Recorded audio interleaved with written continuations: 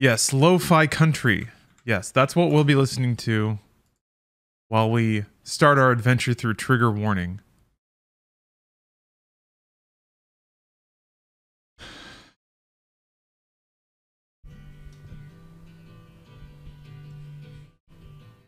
Let me tell you a story. A story about a public servant named Jake Rivers. All right, to kick us off here, I'll let me read the this might be I don't know if this might be too relaxing. We'll see. Shit, this might put me to sleep. All right, to kick things off, also just to chronicle this for all time, I just came from the dentist. The right half of my face is numb, so this is gonna put a color on the performance to begin with. But I'll try my best. I'll try as hard as William W. Johnstone with J.A. Johnstone did, writing Trigger Warning. All right, let me first read the back of the book here. Johnstone Country, where others fear to tread. From the best-selling authors of The Doomsday Bunker, Black Friday, and Stand Your Ground, comes the explosive story of a college under siege and freedom under fire. And then in all caps, centered, political correctness won't save you. Former Army Ranger Jake Rivers is not your typical Kelton College student. He's not spoiled, coddled, or ultra-lib like his classmates who sneer at the soldier boy. Rivers is not triggered by microaggressions. He is not outraged by male privilege and cisgender bathrooms. He does not need a safe space, period. Or coloring books, period.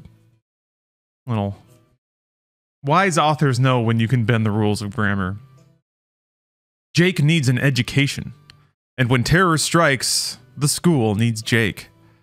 Without warning, the sounds of gunfire plunge the campus into a battle zone. A violent gang of marauders invade the main hall, taking students as hostages for big ransom money.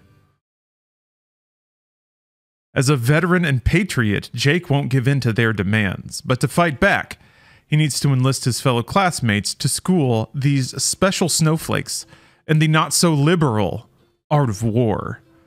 This time the aggression isn't micro, it's life or death, and only the strong survive. Oh yeah, also I pointed this out before, but it's very important. The back of the book says, "Live free, read hard," in all caps. Super Duper Man, thanks for the sub. Thank you very much. Trigger Warning. Oh wait, hold on. Look for these heart-pounding thrillers by William W. Johnstone, writing with J.A. Johnstone wherever books are sold. So Doomsday Bunker, Black Friday, Tyranny, Stand Your Ground, Suicide Mission, The Bleeding Edge, The Blood of Patriots, Home Invasion, Jackknife, Remember the Alamo, Invasion USA. Invasion USA is a sick movie with Chuck Norris. Anyway, Invasion USA: Border War. Oh. Yeah, it's a Toy Soldiers fanfic, pretty much. Except the students are gonna win. Vengeance is Mine, Phoenix Rising, and then Phoenix Rising Firebase Freedom, and Phoenix Rising Day of Judgment. Oh man, Firebase Freedom rocks. Okay. Chapter 1. I think I need to reposition my mic a little bit. Okay, Chapter 1. A short, sharp cry in the night made Jake Rivers look up from the book he was reading. To be honest, he was glad for the distraction. He was on the verge of throwing the book against the wall of his dorm room in disgust. Since it was a hard copy, a thick trade paperback he had bought in the university bookstore for an outrageous price, and not something he was reading on his phone or tablet, he could have done that without breaking anything. Although the book was heavy enough, it might have dented the sheetrock. Sheetrock is capitalized for some reason. Is sheetrock a proper noun? Yell ho! Thank you for gifting a sub.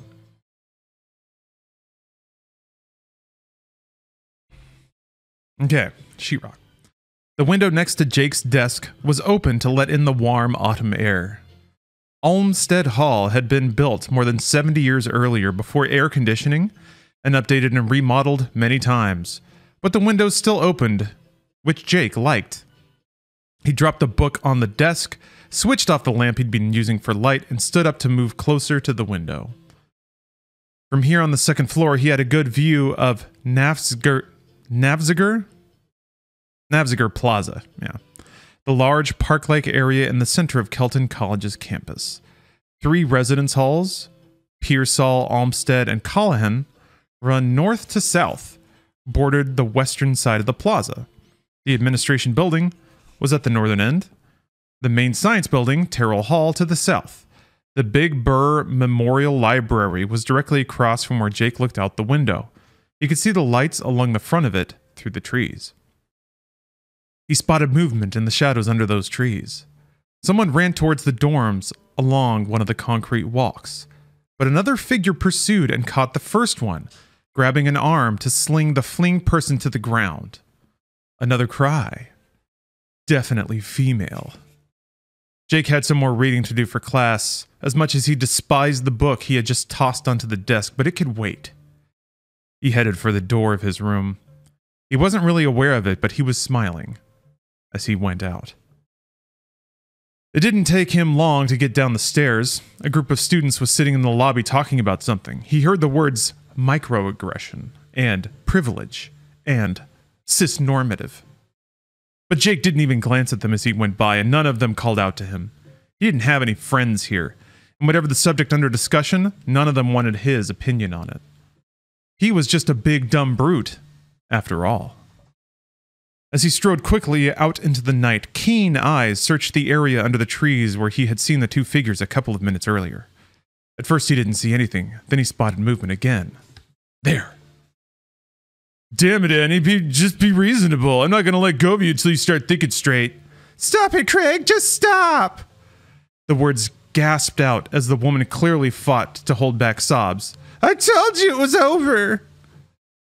Jake was still moving towards them, but he stopped as he heard what the woman said. A grimace tugged at his mouth. Lovers' quarrel. None of his business.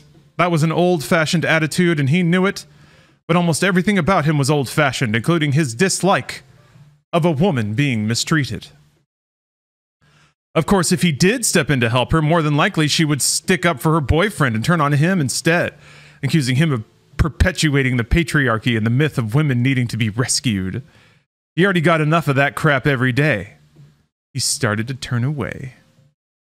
Then the son of a bitch had to go and slap her.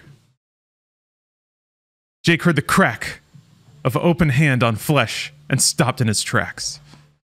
He swung around, took several more steps until he could see the 2 of them fairly well and some stray beams of light filtering through the trees from the library. Couldn't make out too many details because the light wasn't that good. But she was petite and blonde, while the guy was good-sized with dark hair and a short beard.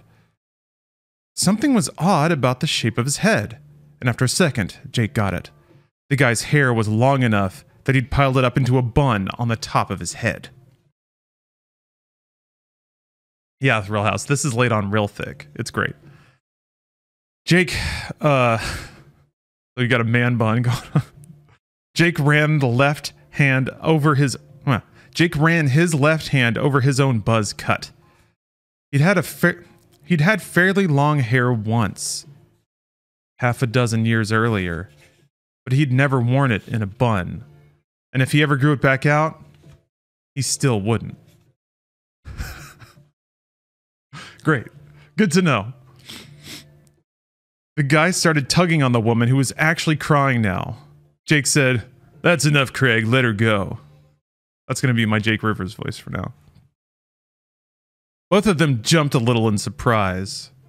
Jake moved pretty quietly all the time without thinking about it anymore. More than once, people had accused him of sneaking up on them when all he was doing was minding his own business. "Oh man, don't do that. Do I know you?" "Nope. I just heard you from my window up there." Jake gestured vaguely toward Olmsted Hall. "What, you got super hearing or something? We weren't being that loud. Sorry if we bothered you, man. We'll keep it down. Anyway, we're just on our way back to our place. We'll be gone in a second." "It's not our place," the woman said.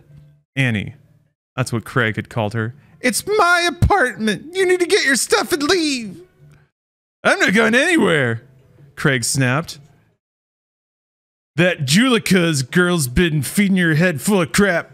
Anyway, she just wants you for herself. You know that, don't you? He still had hold of Annie's arm. Jake said, you haven't let go of her. Craig looked around at him and said in an annoyed tone, are you still there? This is none of your business, man. He paused. Are you one of the football players? Chilton College had a football team, but it hadn't won a game in 3 years. You're big enough, but Olmsted's not the athletic dorm. I'm not a football player, and you need to let go of the lady.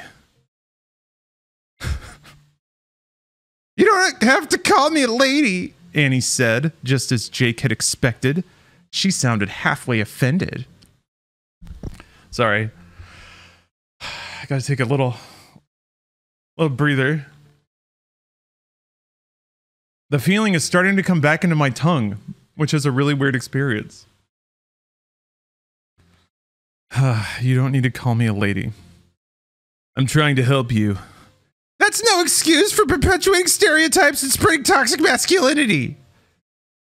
That's exactly what she said back. Jake couldn't hold back a sigh.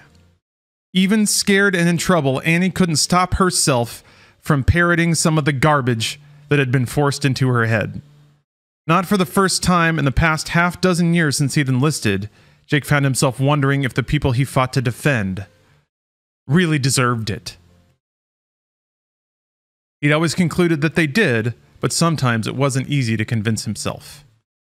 Craig said, all right, we're going. He turned and tried to pull Annie along with him.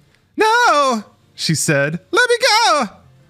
You heard her, Jake said as he stepped closer. Craig finally released Annie's arm, but only so he could ball that hand into a fist. He twisted toward Jake and threw a punch. Jake moved his head out of the way and said, stop it, man, while you still can. I'm not scared of you, Craig shouted. I don't care how big you are. I know Krav Maga. He had just started some sort of fancy martial arts move when Jake hit him with a left hook to the belly. Usually you don't hook the belly. How do you hook a belly? You can't. Unless he's turned to the side, I guess. Anyway. Craig's eyes got so wide, Jake could see the whites of them even in the bad light. As he started to double over, Jake swung a right cross to the jaw that snapped Craig's head over. Craig went down hard, pounding his face against the concrete walk. You killed him! Annie screeched. No, I could have, but I just knocked him out. Didn't even break his jaw. He'll be all right. She came at him, hissing and spitting. Jake didn't know many cops, but he'd had known some MPs and they felt the same as their civilian counterparts about handling domestic disturbances. Those calls were the worst, and this encounter was a living example of it. All he'd tried to do was help this woman, and now she wanted to claw his eyes out because he'd hit her boyfriend. He should have stayed with that weighty tome about how capitalism was the worst economic system, and America was the most evil country in the world. Instead, he had to raise his arm to fend off the punches she was throwing at him. Although the blows were ineffective enough, he probably could have just stood there and taken them without any harm being done. You fascist! She screamed. You oppressor! Hell, lady, Jake said, knowing the word would get under her skin again. How'd you know I used to be in the army? He decided he might as well turn and walk away and let her do her worst. He was about to do that when Craig groaned. The sound made Annie break off her attack and drop to her knees beside him. She lifted him into a half-sitting position and held him against her. He seemed like he was still too groggy to know what was going on. Jake heard a sudden rush of footsteps behind him and turned to see several black-clad figures charging him. He couldn't make out their faces, and when they yelled, "Fascist! Fascist!" The words were muffled. He knew why. They were wearing hoods over their heads. Then they were on him, swinging bicycle chains with locks on them, metal pipes and other objects turned into clubs. And this peaceful night on the small elite college campus turned into a fight for his life. Yeah, I think Antifa just showed up. That's the end of chapter 1. That's the end of chapter 1. Are there gangs on campus? Yes, there are feral liberal gangs. And that's how that's how the story starts. If I don't want to spoil anything, but what I remember of the book is he whips all their asses and then he goes to school the next day where he has like I don't remember how long it takes for him to meet the like alabaster-skinned, red-haired, and green-eyed female insert that just finds him oh so charming and interesting because he's a real man kind of thing. Anyway. Thanks for all the subs so far. Okay. Guess what, everyone? Was about to say, everything's at 100% now. I've eaten. The trackers appear to be working now. I do think that they missed a huge chunk, though, so I'm going to... Let me update it here. I'll just put it to, like... Put it to that. Because I think that's about right. And then we'll bump the timer here.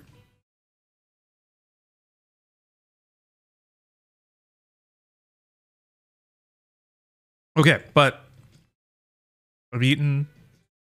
You still have the time extended animation. I have a few different ones, yeah.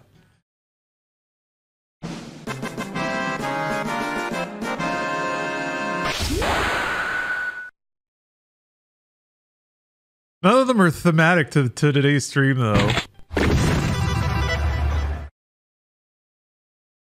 I didn't have time to make anything. But that's okay. We're in chapter 2. We're in chapter 2 now. Excuse me. Thank you again for all of your support. Fire hour engage. Exactly. Chapter 2. Okay, so for people who missed the first chapter, Jake was reading in his room a book about how capitalism and America are bad. He was tired of reading it because he just doesn't agree with it. A woman was getting assaulted outside, so he went outside to help her. She screamed at him for being a fascist and a patriarchal fascist. Who was Jake? Our former Army Ranger Jake Rivers. He's here for an education. Yeah, oppressor. She screamed at him. Yeah, Craig the man bun was slapping his girlfriend. Who they dropped a line about them being in like a poly relationship too. And Jake Rivers was like, "Hey, none of my business. I'm just an army guy trying to get a living, man. Don't bother me." But then he slapped her. Uh-oh. So he's like, "Okay, now it's time to get involved. Some people don't like that about me. That I like to get involved sometimes when I see something bad happening."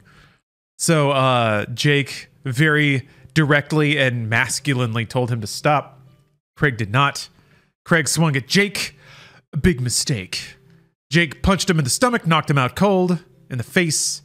Then he started getting attacked by Emily. She had a name, shockingly.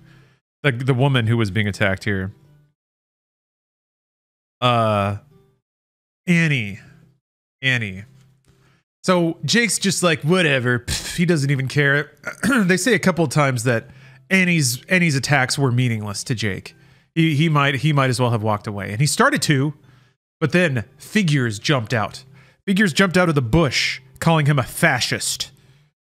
They had bike chains with locks on them. Guess what? Here comes Antifa. They're wearing hoods. So here we go. Chapter 2. Weezer, thank you for the sub. Hey! Oh, the timer didn't... Oh, come on, bro. Hold on a second.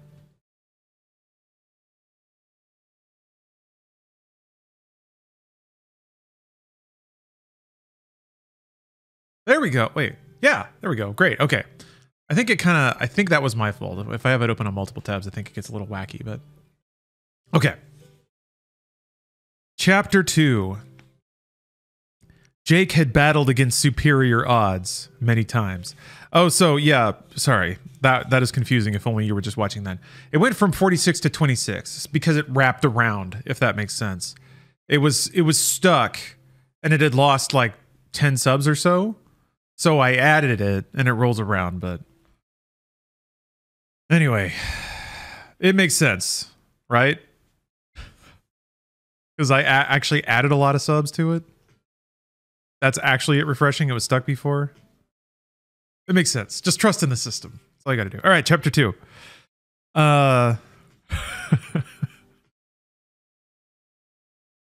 Okay. Jake had battled superior odds many times, but usually he'd been heavily armed and hadn't been forced to take his enemies on barehanded. The thing to do in a situation like that was to take an opponent's weapon away from him, which is what Jake did when one of the black-clad attackers swung a pipe at his head.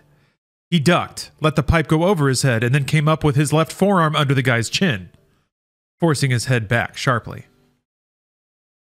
Okay, real quick though. If actually like people have been watching and I'm super wrong, please let me know if I'm erasing people's subs, but I thought that was the case. I thought it was stuck on the overlay. All right. Let me know if I'm wrong. I might be wrong. Not sharply enough to break the idiot's neck, though. He always knows exactly how much to beat these guys up. These were kids. Arrogant, small-minded bullies, but still kids. They didn't deserve to die for being stupid enough to believe the pack of lies they had been fed by their teachers, the media, Hollywood, and more than half of Washington, D.C. When this was written, Republicans owned every single wing of government, by the way. Tossing that out there. Jake reached up, closed his right hand around the pipe, and wrenched it free of the attacker's grip. He twirled it, jabbed the end into the kid's stomach, and sent him staggering backwards, gagging and retching. Moving too fast to see in the shadows, Jake let his instincts and a faintly heard sound guide him. He lifted the pipe as another of the figures slashed at him with a chain. The chain wrapped around the pipe, and Jake used it to jerk the guy toward him. Jake's left fist shot out in a straight jab that popped the cartilage in the guy's nose. He howled in pain. Jake pivoted, swung pipe and chain, and coiled the chain around another guy's ankle. Another attacker's ankle, excuse me. A quick tug yanked the guy's legs out from under him and dropped him hard on his back on the concrete. That knocked all the breath out of him and left him gasping for air. A second later, somebody landed on Jake's back and wrapped wiry arms and legs around him. "I got him!" a female voice yelled. "Kill the fascist! Down with the pressers! Kill him!" The pipe and chain clattered on the walk as Jake dropped them. He reached up and back, got hold of the attacker clinging to his back like a spider monkey, and tore her loose. She didn't weigh much. He bent forward, swung her over his head, and tossed her onto the ground, being careful to make sure she didn't land on the concrete or hit a tree. She screeched, "Rape! Rape!" as she rolled over on the grass, and he wished for a second that he hadn't been quite so careful. "Antifa! Antifa!" The chanting made him look around. He frowned as he saw that the commotion had attracted several dozen students. His frown deepened as he realized they were cheering on the black-clad attackers. "Wait a minute," he shouted, knowing he was wasting his time, but too angry right now to care. "I didn't do anything wrong. I was just trying to help a woman." "Toxic! Toxic racist Nazi!" The whole world had gone freaking crazy, he thought. The black suits were on their feet again and regrouping. As they got ready to charge him, Jake flashed back for an instant to things he had seen in the past. Men in black hoods spouting Arabic as they held a Western journalist and sawed his head off with a big knife. More black hooded figures forcing a scared child with a bomb strapped to him down a street while they threatened to kill his mother if he didn't blow himself. Sorry. If he didn't blow up himself, excuse me. Gotta slow down. I'm getting too excited here. This is intense shit, man. If he didn't blow up himself and some American soldiers, those same evil men or others just like them, shouting at him and his buddies. Then the memories went back even further to old grainy historical newsreel footage he had seen.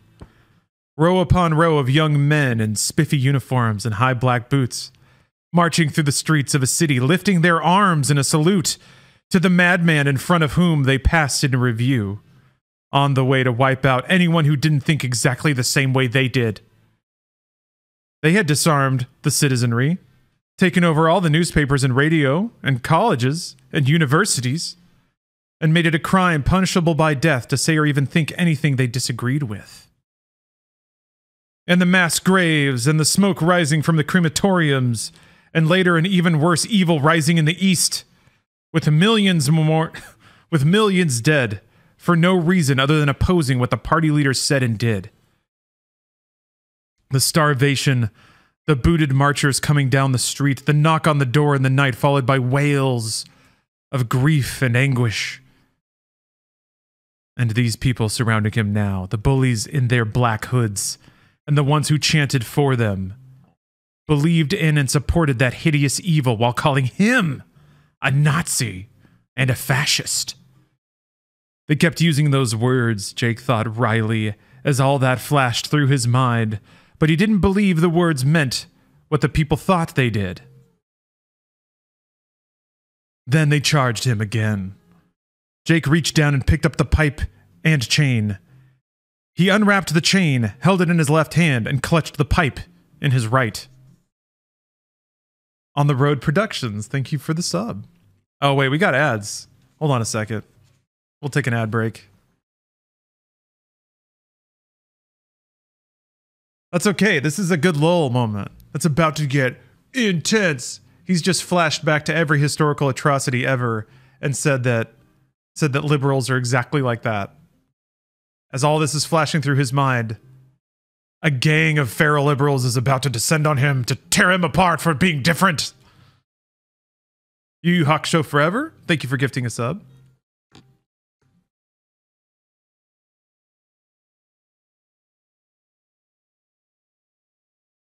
Ooh.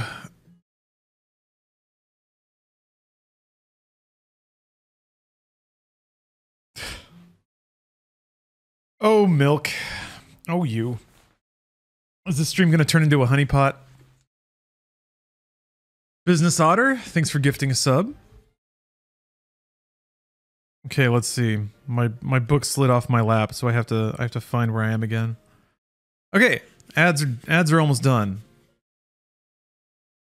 This is a different kind of conservative wet dream, Alicia. Yes, a different entirely. This is about an army ranger who is he's got a clean he's just not allowed to live. He just wants a life of peace. Oh geez, okay, let's see here. All right, so he's about to get charged at by a whole gang of rabid Antifa. Orpheus, thank you for the sub. Hey, I am your grind pal. That's what I'm here for. All right, they were calling him a Nazi and a fascist. They kept using those words, Jake thought wryly, as all that flashed through his mind, but he didn't believe the words meant what these people thought they did. Then they charged him again. Jake reached down and picked up the pipe and chain. He unwrapped the chain, held it in his left hand, and clutched the pipe in his right. He was sick and tired of this. Maybe it was time he actually fought back, no matter what the consequences. Drop him! Drop those weapons, damn it! The shouted command came from behind him. He turned, saw the half-dozen uniformed campus cops converging on him. He said, "Wait, I'm not the one. Phelps, deploy taser!"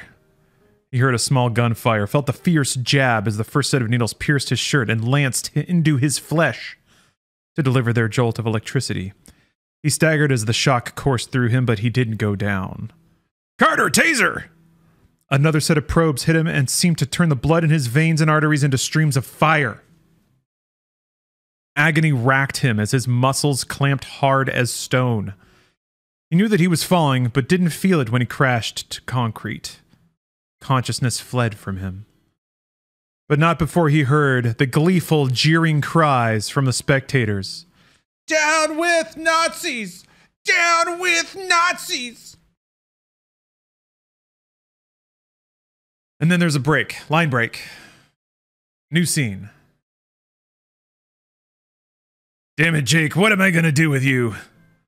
Frank McCraney leaned back in the chair behind his desk, sighed, and shook his head.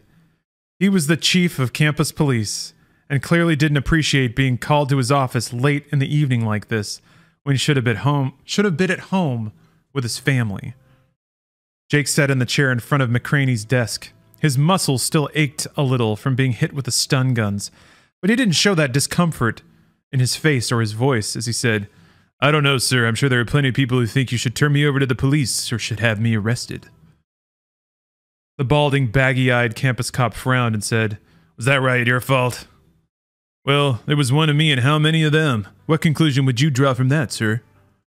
"Don't get mouthy, son," McCraney snapped. Then he couldn't help but chuckle. "At least you didn't kill any of them. There's that to be thankful for." God. "I tried not to hurt anybody more than I had to. I was just trying to stop that guy Craig from hurting the girl. At first, and after that, I just defended myself. And quite efficiently, too, from what I hear," McCraney said, nodding. "I'm not going to charge you with anything, not yet anyway. Once the activists and the lawyers and the media start putting pressure on President..." What? Pelletier? Pelletier. There's no telling what he'll insist on just to get them all off his back. Once the fucking media gets in here. And Miser, thank you for gifting 2 subs. Yeah, French name. Weak. Pelletier. Exactly. Probably wears a stupid fucking jacket. Like a business jacket. Stupid idiot. Baby. Huh. Jenny Nicholson ad where she reads trigger warning. No, but is that this? Maybe we're all experiencing the same delightful media. Needs Jake to get him pictures of Spider-Man. Oh, goddamn. Okay. He, the police chief, took his phone out of his shirt pocket, tapped a few icons on it, then turned the screen to Jake. Or turned the screen so Jake could read the headline on the news site the older man had called up. In all caps. "Far-right extremist attacks college students." "That's not even close to correct," Jake said. "I didn't attack anybody. I just defended myself, like I told you. And I'm not far right, far left, or far anything else. I just want to go to school and get an education, sir." "You've been here 2 months. I bet you get more of an education than you have a bargain for." McCraney put away his phone, then leaned forward and clasped his hands together on the desk. "Why are you here, Jake? Is it because of your grandfather?" The accent's just gonna come and go. It's fine. Jake hesitated. Most people here at Kelton didn't know who his grandfather was. Oh, of course he's fucking connected. Fucking asshole. Gotta be a war hero though, right? But McCraney was a family friend and had known Cordell Gardner as a young man. McCraney had known Jake's father, Philip, too. He just didn't speak of him. Neither did Jake. Grandpa, Robert E. Lee. God damn.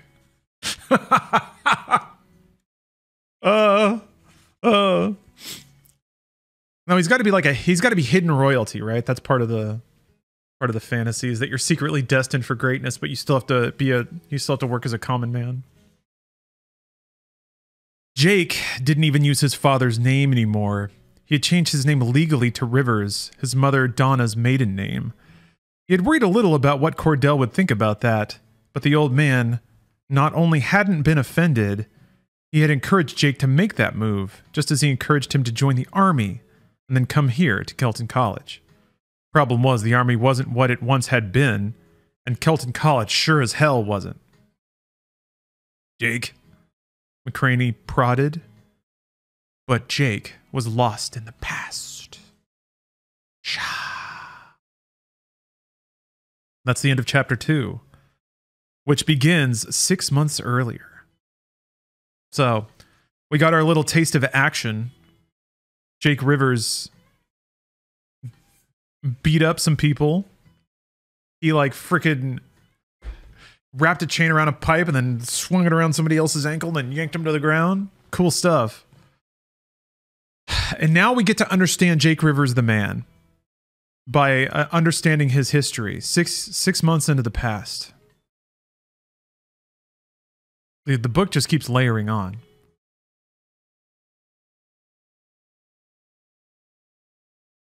Yeah, Antifa showed up to chant poorly. What's the name of this garbage? Trigger warning. Trigger warning. I'll leave the alerts there for now.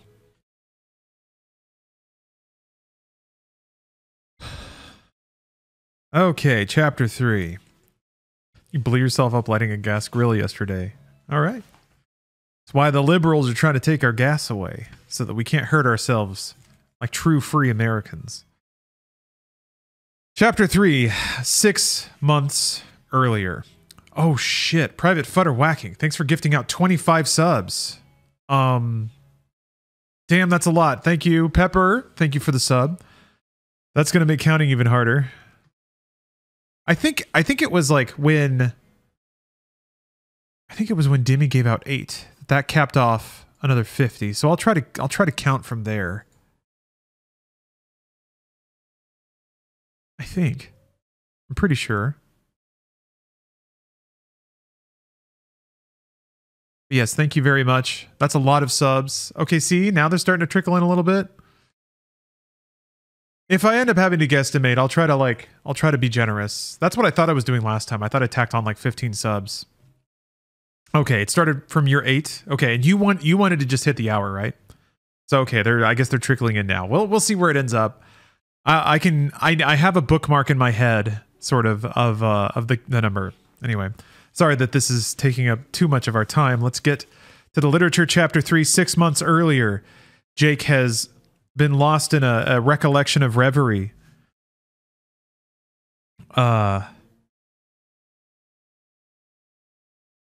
what else are you gonna do with yourself, boy? Pull!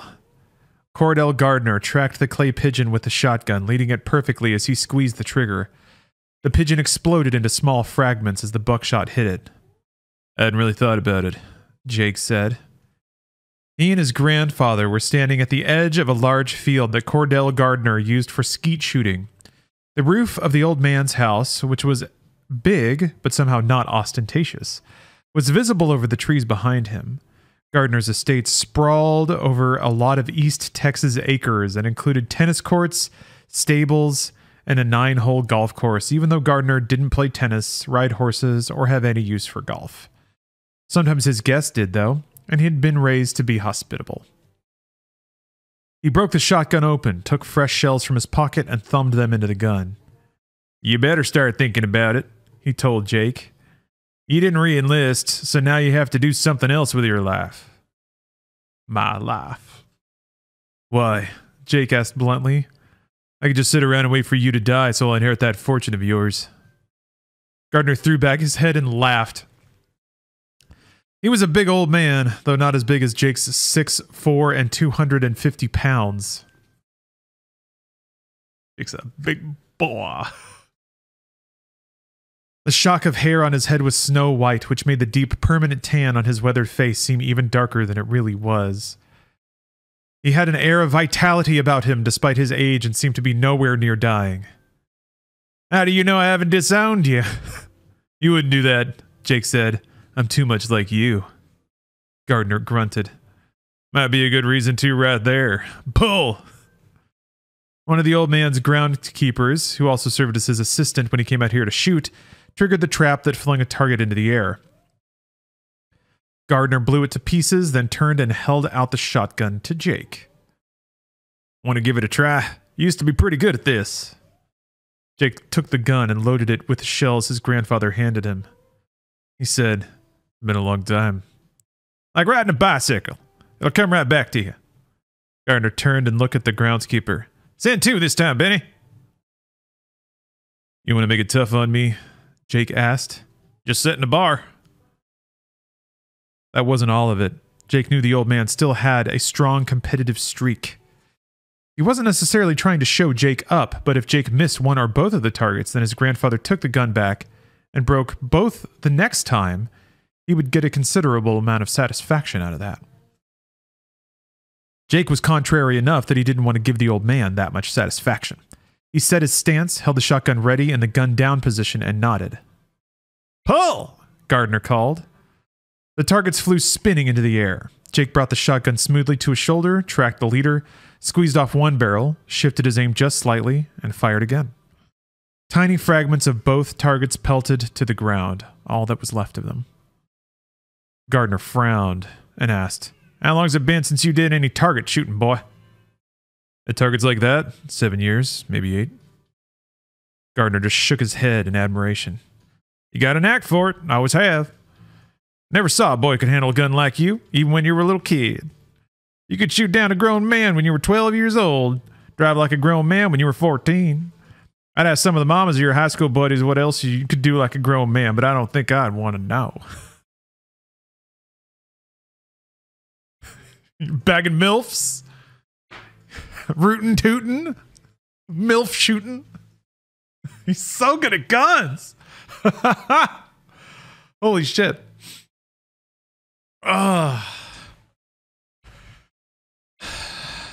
Guns, cars, and MILFs. Whoop whoop. Jake handed back the shotgun and said, Driving just got me into trouble. Street racing, you mean? Jake shrugged.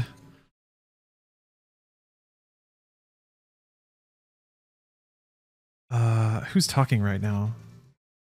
Okay. Jake shrugged. The cops frowned on it. I would have wound up in jail more than once if it weren't for you and your lawyers. This fucking guy, this bootstraps motherfucker. God. The book even admits he's like connected to money and he's protected. And he already has the gall to just be like, these motherfucking soft motherfuckers. I'm such a hard ass. Of course, God, anyway. Gardner pursed his lips and said, Yes, and it was a mistake saving you from your own foolishness. I should have let you spend some time behind bars. Might have taught you a lesson. But at least I realized I was about to make the same mistakes with you that I made with your father and stopped in time just to keep you from ruining you the same way. God, I'm trying to go too fast. Jake didn't want to talk about his father, but the old man had brought it up. Most people don't consider it being ruined to be a rich, successful lawyer. His grandfather snorted. Most people never knew what a sorry, no-account scoundrel Philip Gardner really was. It pains me to say it, but he was... Junebug? In with the surprisingly thin blue line take from Barney? Scientists were the ones that are talking about global warming. Shut up, scientists! I'll eat my red meat on my gas stove. Thank you for the cheer. Jeez.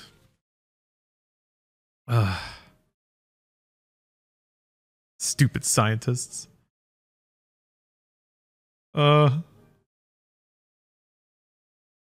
Okay. Most people never knew what a sorry, no-account scoundrel Philip Gardner really was. It pains me to say it, but he was my son, so I've got the right. Of course, I blame myself. You didn't shove that cocaine up his nose. I might as well have. Jake turned. If all we're gonna do is blow clay pigeons out of the air and talk about a bunch of old crap, I'd just as soon forget. I'm out of here. Gardner went after him, put a hand on his arm. Wait, I just want to know what your plans are, Jake. Maybe I don't have any, Jake said, stopping and turning to look at his grandfather. Then why don't you go back to school and try to figure out what you want to do with your life? I know you too well, boy. You may joke about sitting around and doing nothing, but it's not in you. Never has been. Maybe the army didn't work out, but there's something else waiting out there for you. I know there is. Didn't work out, Jake repeated. 2 tours in the Middle East and a chest full of medals and ribbons isn't working out? You did a good job, sure, a great job even, but did it satisfy you? Jake scowled. The old man knew good and well that it hadn't. Something was still missing in his life. It always had been, no matter how many skills he mastered, no matter how much excitement and risk he sought out. But college? That was supposed to fulfill him? The idea was plain crazy. Look, I know you're smart, Gardner went on. You already had more than half a college degree in your pocket when you were a senior in high school. Yeah, and I never finished senior year, did I? Not because you couldn't have. Hell, you would have been the valedictorian. Salutatorian, Jake corrected him. That math team girl would have edged me out by a few percentage points. But it didn't matter. By graduation, I'd already enlisted to get out of trouble with the law. Your idea, as I recall. And you got your GED and your bachelor's degree before you got out. That's a lot of work, as well as paying the system for all it's worth. Or playing the system for all it's worth. You taught me well, Jake said with a smile. I'd like to think so, but now it's time to let somebody else teach you. You know I got ties to Kelton College. You built how many buildings and endowed how many fellowships and scholarships for them? Gardner made a dismissive gesture. I never had a chance to go to college, but I always wanted to. I've done all right for myself. A few $1 billion worth of all right. The old man waved that off too. But maybe I would have done even better. More importantly, maybe I would have been an even better person with a real education. You can do that, boy. Get your master's degree. Hell, get your doctorate. He grinned. You could be Dr. Jacob Rivers. Doctor of what? I don't care. Whatever strikes your fancy. That's what college is for. To go and find out what you're good at and what you enjoy. And here I thought it was a place where parents paid thousands of dollars for the kids to get drunk, do drugs, and have sex. Maybe some of them, Gardner snapped. But it's not that way at Kelton. It's one of the finest academic institutions in the country. That's why a smart fellow like you will fit right in. You'll see, Jake. Just give it a try. That's all I ask. It was hard for Jake to argue with his grandfather. When his parents had split up, Cordell Gardner had been a rock, not only for Jake, but for his mother. Cordell was very fond of her as well. Okay. As bad as things had been, they would have been worse if Gardner hadn't been around. Jake really would have wound up in jail, his life a total waste like his dad's turned out to be. Kelton College, huh? That's right, it's in Greenleaf, outside of Austin. Greenleaf, Texas? This is actually in Texas? I did not know that, God bless. Outside of Austin. What does that even? That could mean like 4 hours away. Whatever. I know where it is. We all know where Greenleaf is. Beautiful little town. Beautiful campus, pines all around. You'll love it there, son. Jake had his doubts about that, but he heard himself saying, "We'll see." You won't regret it, Cordell Gardner said with a grin on his rugged old face. And that ends chapter 3. Now we know the backstory. We know that fucking Jake Rivers... Well, I guess he got his GED and his bachelor's degree while he was in the army, which, can you do that? I guess you could do that. I guess he just worked really hard. But he's big. He's 6'5", 250 pounds. He's the best at guns and driving cars and banging MILFs. He was too good at all those American pastimes, so they tried to lock him up in jail. And then they were like, "You're too good. You're going to bang all the moms. So you got to go to war." And he was like, "Okay." And then he was the best at war, too. Yeah, Jake Rivers is a poor man's Jack Reacher. It really is, yeah. What was his actual crime? I guess street racing? Cool. Okay, well, let's do some math. Let me consult the records here. So let's see here. Don't know a lot in this goddamn crazy world with all these liberals and their freaking ideas and shit. Definitely know that, yeah, it's time to get back to the real show. Chapter 4. No pinky swearing and trigger warning, that's for damn sure. Okay, so the last chapter ended with Cordell Gardner promising Jake that he wouldn't regret going to college. Chapter 4. But Jake had regretted it. Going to college, that is, almost immediately. His grandfather had said he would fit right in. Nothing could have been further from the truth. His bachelor's degree was in biology. He had thought briefly he might become a veterinarian because he'd always liked dogs and had worked with them overseas. But inevitably, that would mean dealing with a lot of dying animals that he couldn't save, and he just didn't have the heart for that. It would take too great a toll on him. Maybe some sort of research, though. The idea of sitting in a lab all day didn't appeal to him, but there were other kinds of research. Going out into jungles and such, discovering new species, things like that. That didn't sound so bad. And objectively, Jake knew his grandfather was right about one thing. He was smart. If one field of study didn't pan out the way he wanted, he'd just do something else. With Cordell Gardner's money behind him, plus the small inheritance he had gotten from his maternal grandfather, who had owned a trucking company in New Orleans, he really didn't have to worry about making a living. Kelton College was a liberal arts school, though.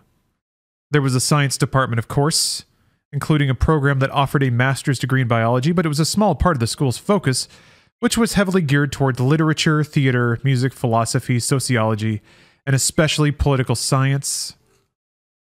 But only politics of a certain stripe. Just looking at the names of some of the courses listed in the catalog had him frowning and figuratively scratching his head. Gender, culture, and U.S. national identity. Feminist critique of Christianity. Social justice and American racism. The psychological impact of male microaggression. Countering warmongering and oppression in American culture. Understanding multiphasic gender constructs. Jake had never seen such a load of useless baloney in all his life. Where were the regular courses? He flipped over to the English section. Heteropatriarchy in American literature. LGBTQIAPK Tales, a seminar. You had to look that one up. The abbreviation, which evidently today's college students instinctively understood, meant lesbian, gay, bi, trans, queer, intersex, asexual, pan, and kink. Whatever floated anybody's boat was okay with Jake, as long as it didn't involve force, coercion, or kids. But a whole college course devoted to stories about such things? One glance into the political science section landed him on a course called The Toxic American Political Axis, Republicans, Nazis, and Fascists. Jake closed the catalog. He was grateful that he wouldn't have to mess with any of that sort of course, since he was going for his master's degree in biology. He found out different when he met his faculty advisor. Kelton College requires a diverse course load even for specialized advanced degrees, the professor said. A brass nameplate on his desk read Dr. Matumbo. Okay. Why is that such a... Whatever. The guy was as pale as anyone Jake had ever seen. A tall, balding, gawky with a receding chin. He looked like a big white bird. Jake couldn't help himself. He said, Dr. Matumbo. The man sniffed. I identify as African American. My ancestors were colonists named Montembeau, I think French, yeah, who lived for a time in French Equatorial Africa before immigrating to this country. I simply adopted a more appropriate spelling to honor the unfortunate people they oppressed and exploited. Oh, Jake said. He supposed that made perfect sense to the guy on the other end of the desk. And you teach? Microbiology. I'll probably be in some of your classes then. I look forward to it, the professor said, not sounding the least bit sincere. He pushed a printed list across the desk to Jake. At any rate, here is the suggested course for study for the degree you're pursuing. Jake picked up the list and scanned it, then said, A lot of those courses don't appear to have anything to do with biology. I mean economics, political theory, socialization. A Kelton College graduate is a well-rounded graduate. It sounded like a slogan, and probably was, although Jake wasn't going to waste time looking for it in the college's brochure or catalog. So I have to take these to get a master's in biology? They're prerequisites for any advanced degree. Okay. Dr. Montambo, Jake just couldn't think of him as Matumbo, although he realized that was insensitive of him, clasped his skinny fingers together and said, "You've already been admitted to this institution, Mr. Rivers, but if I may speak frankly, I really can't see why. No offense, but you simply don't strike me as Kelton College material, despite your academic record, which is, for the most part, exemplary. Except for the part about dropping out of high school as soon as I turned 18 and joining the army, eh?" Montambal looked like he had just bitten into a sour crabapple as he said, "We don't have a large number of veterans among our student body. We found that a military background," the look got even more sour, "doesn't prepare a person for our rigorous curriculum and stringent standards of personal behavior. We have a very strict code of conduct and accountability here at Kelton." More strict than the Army and Marines? The professor opened a drawer in his desk and took out a sheaf of stapled together pages, at least 7 or 8 sheets thick. He placed them on the desk and pushed them over to Jake. "This is our speech code. As part of our commitment to diversity, Kelton College graduates all contain..." Oh, fucking Christ. "Kelton College guarantees all students a safe and inclusive learning environment, so you shouldn't use any of the words or phrases listed here." Jake frowned. "I seem to remember reading something about a right to free speech." Montambal tapped a fingertip against the pages. "Bringing up the First Amendment is listed in here. You shouldn't do that. It shuts down productive discussion. You shouldn't say anything about the Second Amendment either, especially the Second Amendment." Before Jake could respond, he took a booklet from the drawer and added it to the speech code. "Our sexual guidelines." An abridged version of the Kama Sutra? Montambal. Goddamn. Montambal glared. Also, MacDoodle, thanks for gifting subs. Those appear to be showing up. Maybe it's unstuck now. I do think it has tracked all the numbers since then. OU Stream Elements. Yeah. Jake Rivers just scored an epic dunk. My mouth is going insane. An epic dunk on Montambal. All right. "Sexist comments like that are also violations of the speech code. No, this sets out the proper steps that are required to be taken before any sort of sexual contact to ensure that all such contacts are consensual." No means no, eh? Exactly. So yes means yes? No, yes also means no because of our heteropatriarchal phallocentric culture. So no means no and yes means no. Jake spread his hands. "They're college students. How are they going to get it on if everything means no?" The professor looked exasperated and impatient. "Just study the guidelines, Mr. Rivers. I'm sure it'll all become clear to you. Until it does, I would advise you to be very circumspect in your interactions with other students." Female students. All students. Not everyone accepts the antiquated concept of binary gender, you know. Remember, LGGBDTTTIQQAAPP. That means... Jake held up a hand to stop him. "That's all right. I don't need it defined. But I thought it was LGBTQIAPK. You got him. Montambal blew out a scoffing breath. "That's outdated.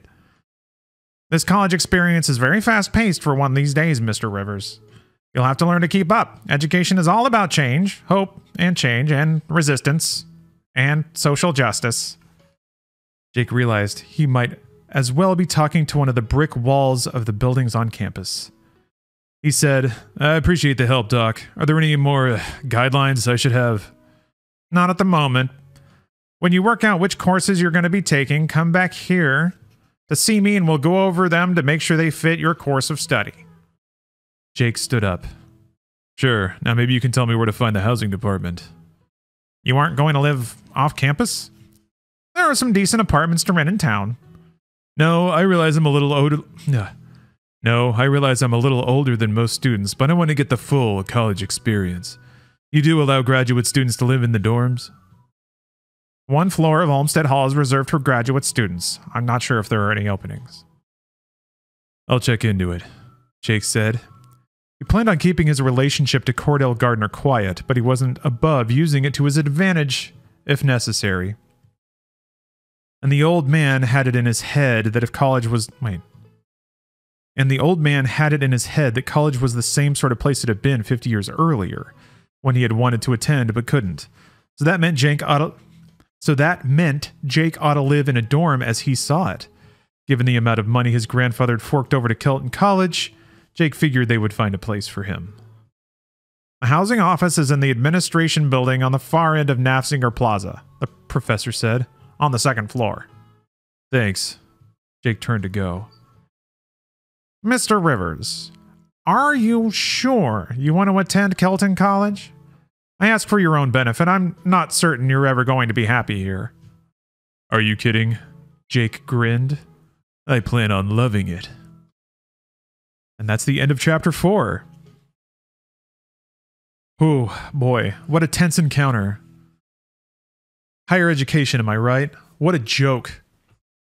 They're all stupid. I'm wondering when... Surely he's got to run into his packaged and ready to go woman that the universe owes him pretty soon, right? LGBTQQQBTQQ plus IA plus divided by 2. Awesome. So good. Oh shit, everybody, it's 4:20. 4:20 on the clock. Weed warning, everybody. Blah, blah, blah, blah. It's funny. I'll never not laugh at lol weed. To me, lol weed is in the same category as D's nuts. As just like dumb shit.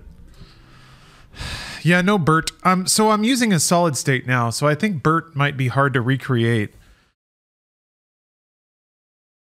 Anyway, we're here with chapter 5. Nobody smoke weed! That's what liberals do. Good conservatives just get drunk and beat their wives. Chapter 5. Jake? I don't know who's saying this. Somebody is saying, Jake?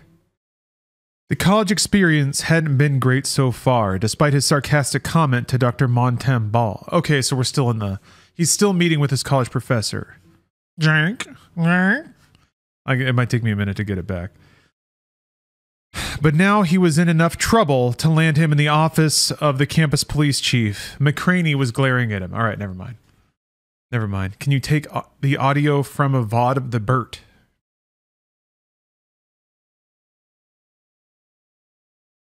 Probably, actually. Maybe? Huh.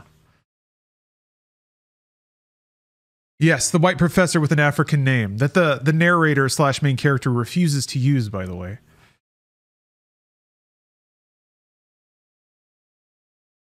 Sorry, sir, Jake said. I guess I got a little distracted there.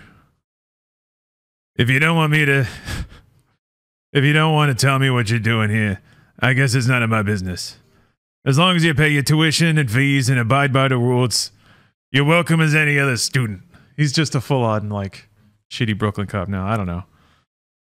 I don't know that I'd go so far to say... Oh, Jesus Christ. I don't know that I'd go so far as to say that.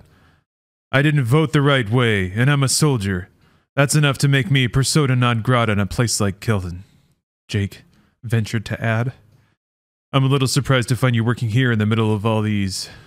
special little snowflakes. A sound came from McCraney that was part disgusted snort, part tolerant laugh. Here's the thing, Jake. Kelton charges an arm and a leg, and because of that, nearly all the kids who go here come from wealthy families. I mean really wealthy. Like your grandfather. Only a lot of them are even richer.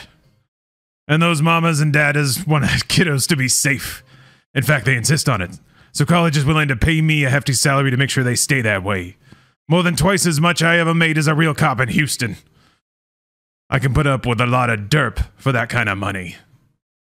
Jake grinned. Derp? I'm surprised you know the word. What the hell does that mean? Derp? I know what it means, but it was a meme word before it meant... No, I'm sure they'll explain it. I don't know. I'm getting ahead of myself here. Hey, I work on a college campus. I hear a lot of stuff. Of course, I'm usually 3 or 4 years behind the times anyway. That's not bad for an old guy like me. I guess. So you're letting me go? I'm releasing you on your own recognizance while I investigate the incident. That's the best I can do tonight. And I can't guarantee that the administration won't come down on you harder later on. In fact, I can almost promise they will. But they won't kick you out. Cordell's money means too much for that. Oy. McCraney stood up. Come by sometime tomorrow. I'll have your statement ready for you to sign by then. Between now and then, try to stay out of trouble, okay? Hey, I'm a peaceable man. Yeah, Wild Bill Elliott used to say the same kind of thing before he beat the crap out of Yakima Kanut. What? Who? Google him. Now get out of here. Jake left the chief's office and went into the lobby of the campus department, which was located in an unassuming little building tucked away in a corner of the campus. Bill Elliott, Yakima Kanut. I don't want to Google it.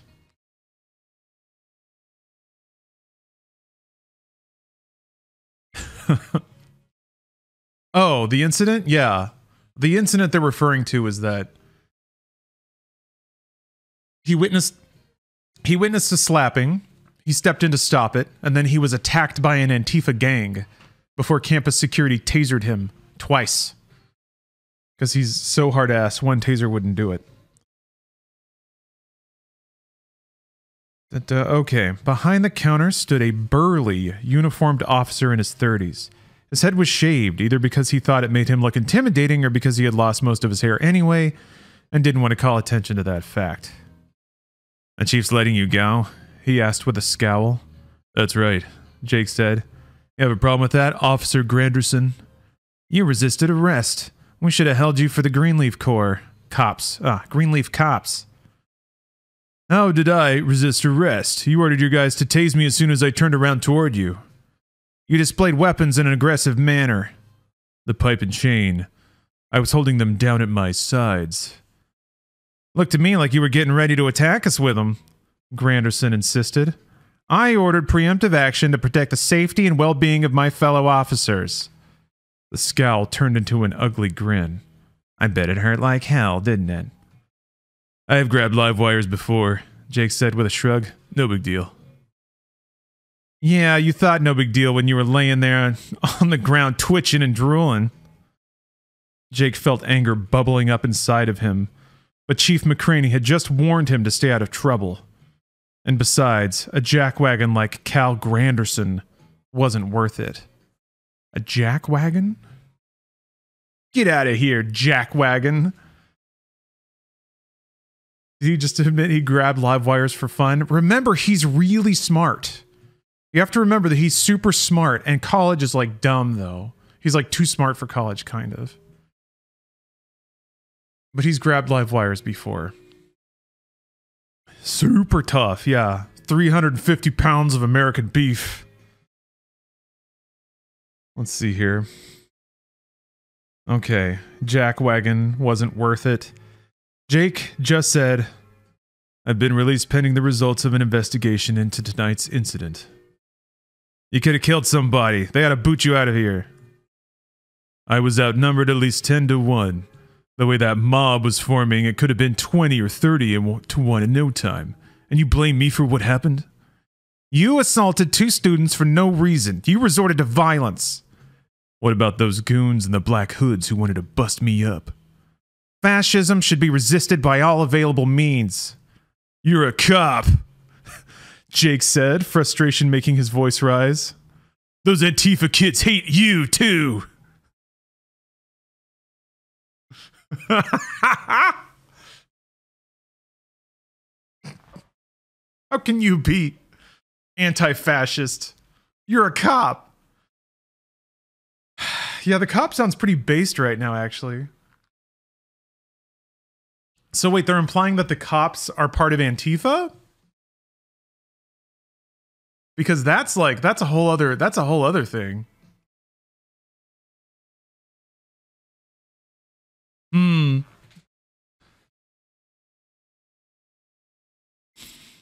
Yep. Futter, it's true. It's true. Nothing is simple out there. Stories are fun, and you know, we all get gratification of seeing like the weak defended on screen, but boy, do you have no idea what's going on with people. People are so chaotic. Just talking about the realities of actually maybe stepping in and trying to prevent abuse. Not that you shouldn't do it, but you shouldn't do it yourself. That's what you'd call the police, basically. Theoretically. Depending. You know, it's all contextual. You don't want to cop strike somebody, but if you see violence, if you see anybody hitting anyone in public, call the cops. Ugh. Anyway, nice little stretch here. I'm just saying, like, if you want to help. Hey, Strider, you just got here?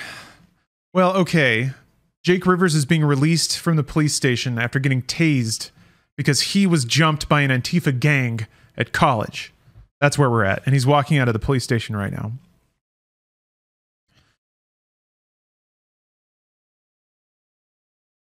I don't know.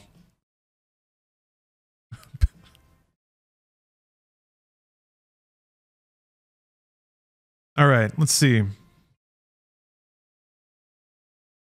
Your cop. Oh my god, all right. Those Antifa kids hate you too. We remember. Authority figures or not, some of us are on the right side of history, Granderson said with a sneer. The chief's door opened. Jake, you still here? Get back to the dorm. Don't you have studying to do? Jake thought about the book he had tossed aside to go to the aid of the young woman named Annie. That had been a mistake, all right. He should have stuck with the socialistic drivel. He held up his hands and said, I'm going. Do I need to have an officer escort you back to Olmsted Hall? No, I'll be all right. I'm more worried about anybody you happen to run into. No trouble, I swear, Jake said. McCraney didn't look convinced, but he didn't say anything as Jake left the building, and neither did Granderson.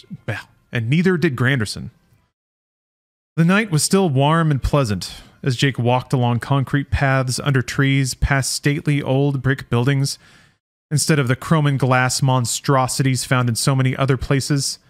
He could almost believe he had been transported back in time to a college the way it used to be. Or the way it was in movies, anyway. He almost expected to run into some blonde ingenue. Instead, when he was in a particularly dark, shadow-filled stretch of sidewalk, two shapes stepped out in front of him and brought him to an abrupt stop. Some faint sounds from behind him told him the jaws of the trap had just closed on that side as well. Hello, fellas, Jake said.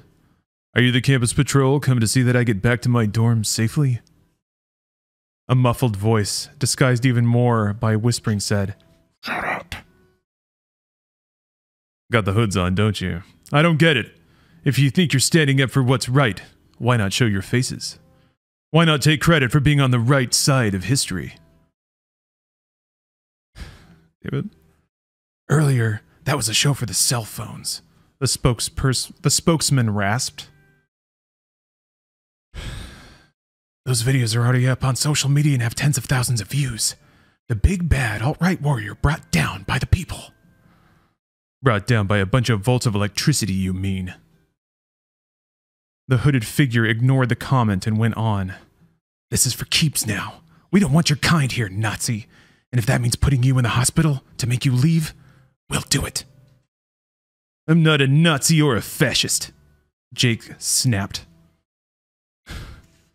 Go buy a damn dictionary. The Nazis were socialists. Your side. A convenient lie. Study some history, you damn fool. Hey, Steph.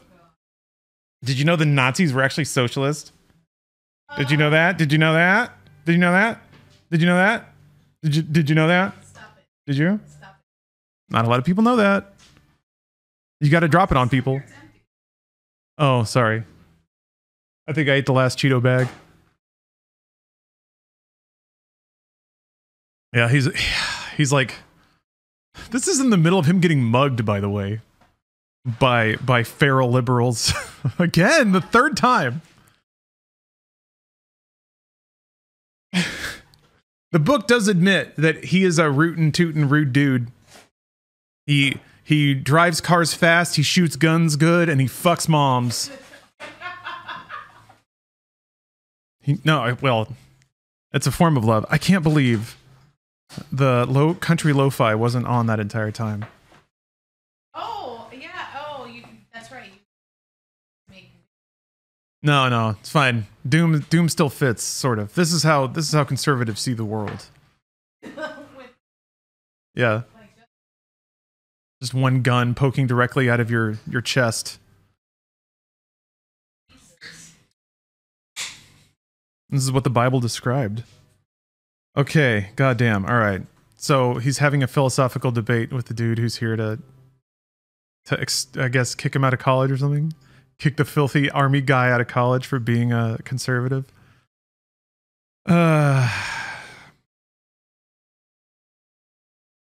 Okay, so Jake Rivers has just informed his muggers that the Nazi Party were socialists. Study some history, you damn fool. Or go on spouting your precious narrative, I don't care. Just get out of my way. Not this time.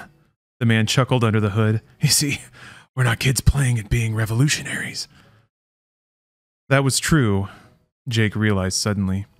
He couldn't make out many details in the poor light, but there was something fundamentally different in the way these guys stood and moved. Something professional. Most members of the various Antifa groups were really kids. Spoiled, brainwashed, vicious little monsters. But still kids. Jake had read enough about the movement, though, to have come across... wait, what? Oh, that movement, the Antifa movement. Jake had read enough about the movement, though, to have come across rumors that within the groups, terrorist cells, if somebody wanted to call them what they really were, individuals had been planted by the liberal billionaires who funded such madness. Men and women with military, paramilitary, and mercenary backgrounds who had done things that would make the kids cry and wet themselves just to think about. They were there to keep the useful idiots in line, to make sure they showed up where they were supposed to and rioted right on cue, and also to take care of any actual dirty business that came up. Like getting rid of a former Army Ranger... Like getting rid of a former Army Ranger who, for some reason, they considered more of a threat than he really was. Hell, Jake thought. All he wanted was to be left alone. If they would do that, he would be alternately disgusted and amused by the kids' antics, but would largely ignore them as long as they ignored him. But that wasn't to be. These guys were actual threats, and the odds were 4-1. Jake was willing to bet they were armed, possibly with pipes. Maybe they would kill it. Maybe they wouldn't kill him, but they would beat him damn close to the point of death. They would try anyway. I'm a peaceable man, he said again under his breath, more to himself than his enemies. What was that? I said, I'm a peaceable man. Didn't mean anything. Just, what? It's just a sentence fragment. Didn't mean anything to the hooded figures. Period. After he said he's a peaceable man. Didn't mean anything to the hooded figures. The spokesman snapped. Get him! And that ends chapter 5. Back into the action. Could not even walk back to his dormitories before Antifa terrorists have waylaid him yet again. He's trying to live in peace. Has the world gone mad?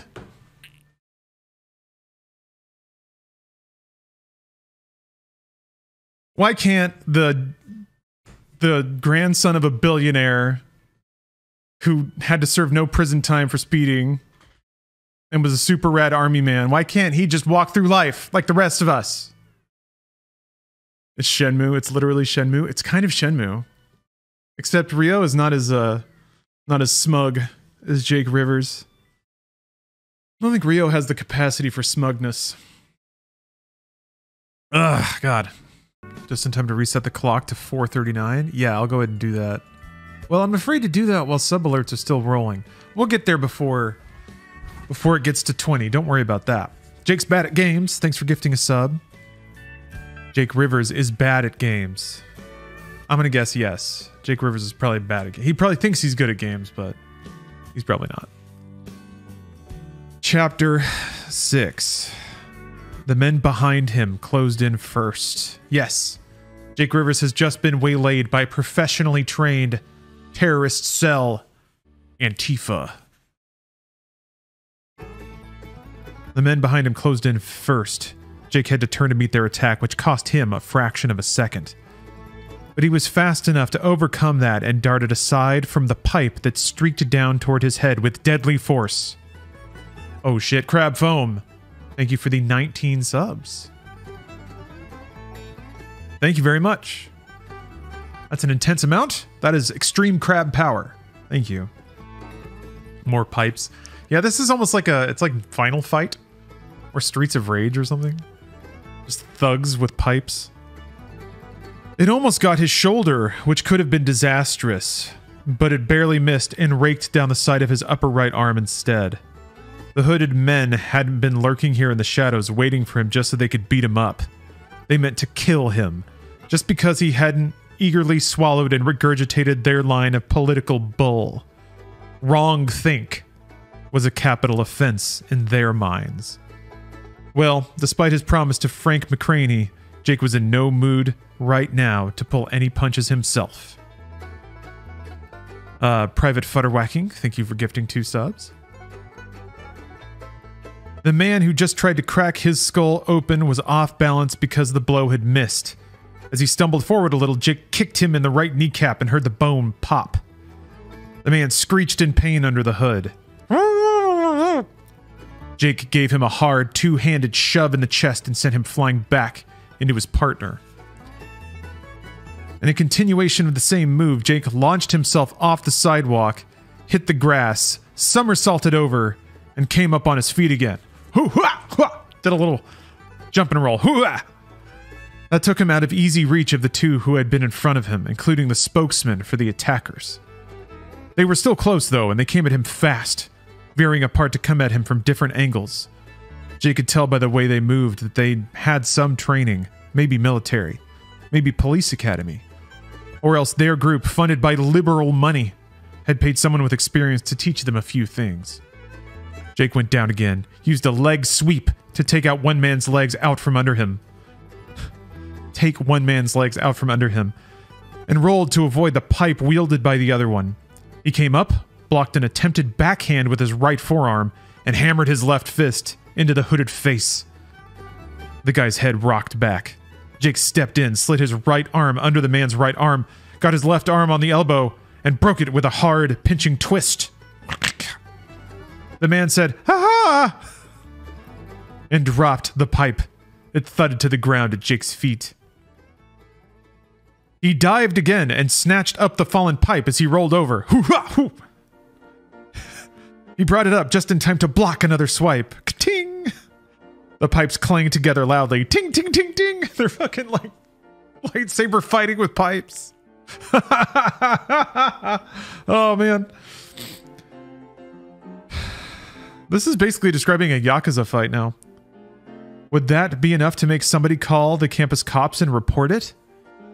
Jake didn't know, and he didn't want to wind up in McCraney's office yet again tonight, so he figured it would be best to wrap this up quickly.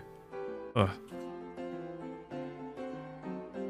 The two men he still faced might have something to say about that, however.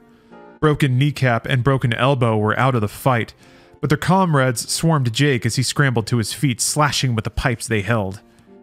He was forced to give ground, as for a moment it was all he could do to block the blows aimed at him. The pipes rang together like an anvil chorus. One of the blows got through and slammed against Jake's side. Pain exploded through him. He didn't think it broke a rib, but it hurt like hell, that was for sure, and made him stumble. Both attackers surged forward to seize this momentary advantage. Jake's back bumped up against something, stopping him. One of the trees in Nafziger Plaza, he realized. In a way, he was grateful for that. It protected his back, so one of the hooded men couldn't circle and try to come at him from that direction. It meant that this was where he would make his stand. His lips drew back from his teeth in a grimace. "Come on, you sons of bitches," he said. They redoubled their attack, but that frenzied effort proved to be a mistake. As much as anything else, they got in each other's way, and during the split second they were trying to recover from that awkwardness, Jake sensed as much as saw an opening and lashed out with the pipe in his hand.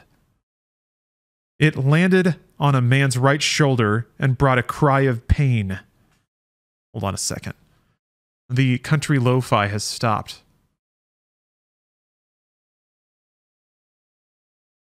So I have to start it up again. Hope there's no vocals in this. Play badass fight music? I should. I don't know what that would be for... I guess it would just be the Doom soundtrack now. Let's see here.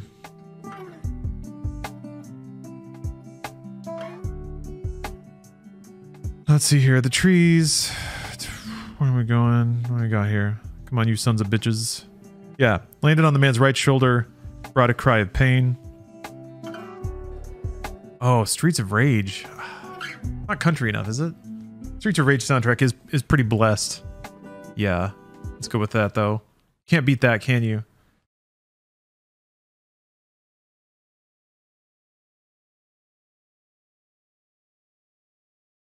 Yeah, we'll just start with 1. I know it doesn't get hot until 2, but it's hot enough. All right. Jake flicked the pipe up and to the right in short, sharp backhand that traveled only a few inches but packed enough force to break the man's jaw. Jake heard bone crunch under the impact. It was a satisfying sound. The injured man sagged. Jake kicked his feet out from under him. The man toppled over onto his companion just as Jake intended. The man shoved Broken Jaw away and started to retreat. In fact, the sudden prospect of an even fight didn't seem to appeal to him at all. He turned and ran. Jake could have let him go, but that thought never occurred to him. He took off after the guy. They had surrounded him like jackals easy to pull down a helpless victim and feast. But not all victims were helpless, and they weren't even victims.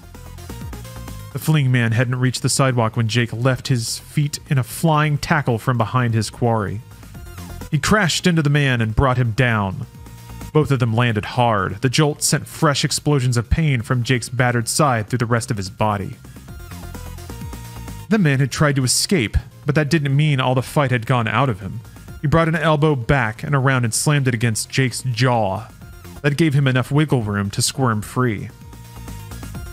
When he had a little distance between them, he aimed a kick at Jake's face. Jake saw it coming and grabbed the man's foot, stopping the kick before it could land. He gave the foot a hard wrench that forced the man to roll over. Jake tried to pounce on the man's back. If he could get the guy in a sleeper hold, this fight would be over in a hurry. The man kept moving, though, and avoided Jake's dive. This time the kick he positioned out landed on Jake's upper left arm and twisted him around. That arm went numb for a moment and hung uselessly from his shoulder, so he couldn't use it to block the blow when the man clubbed both hands together and swung them with stunning force at Jake's head. He's really doing like a William Shatner double fist chop. Ha! That's not a thing. He's a professional. He moves like a pro.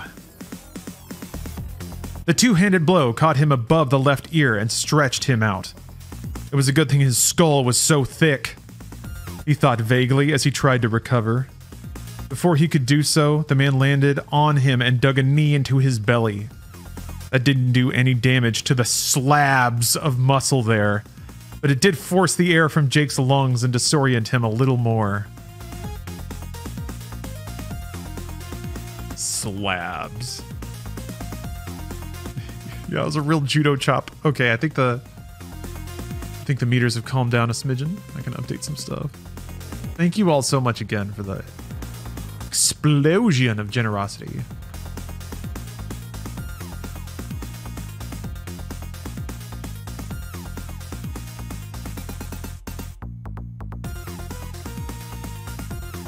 Update everything? Definitely wanted to do that before we hit 420 on the timer again. Just for anyone observing this holiday. Okay, we just heard about his slabs.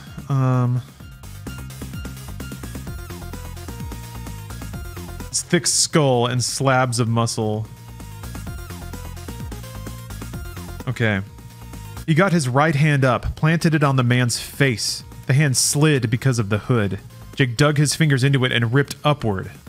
The hood came off. The shadows in the plaza were so thick, Jake still couldn't see his enemy's face, but he could feel the guy's hot breath panting on him now.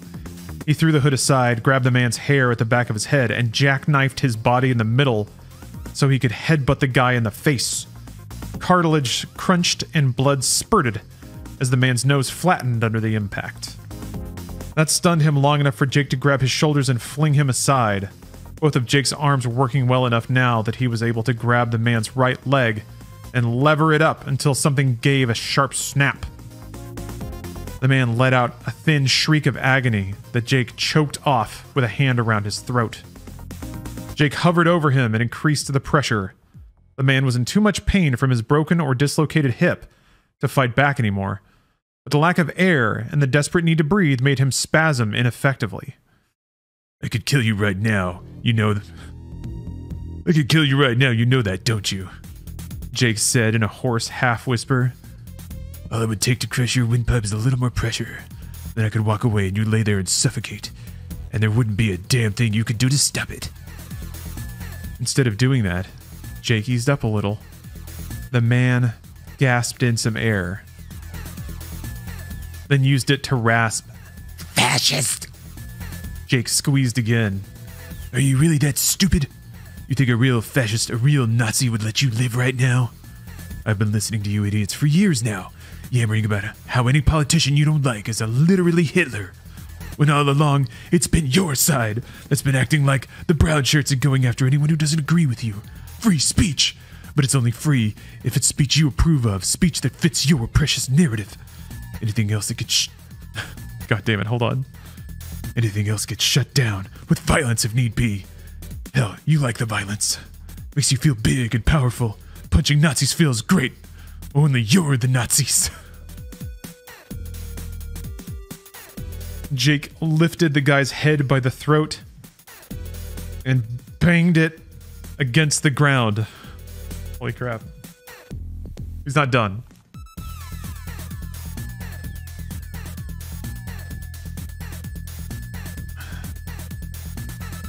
Are you listening to me? Damn it! You got me so mad I'm the one who's yammering now. So just listen to this.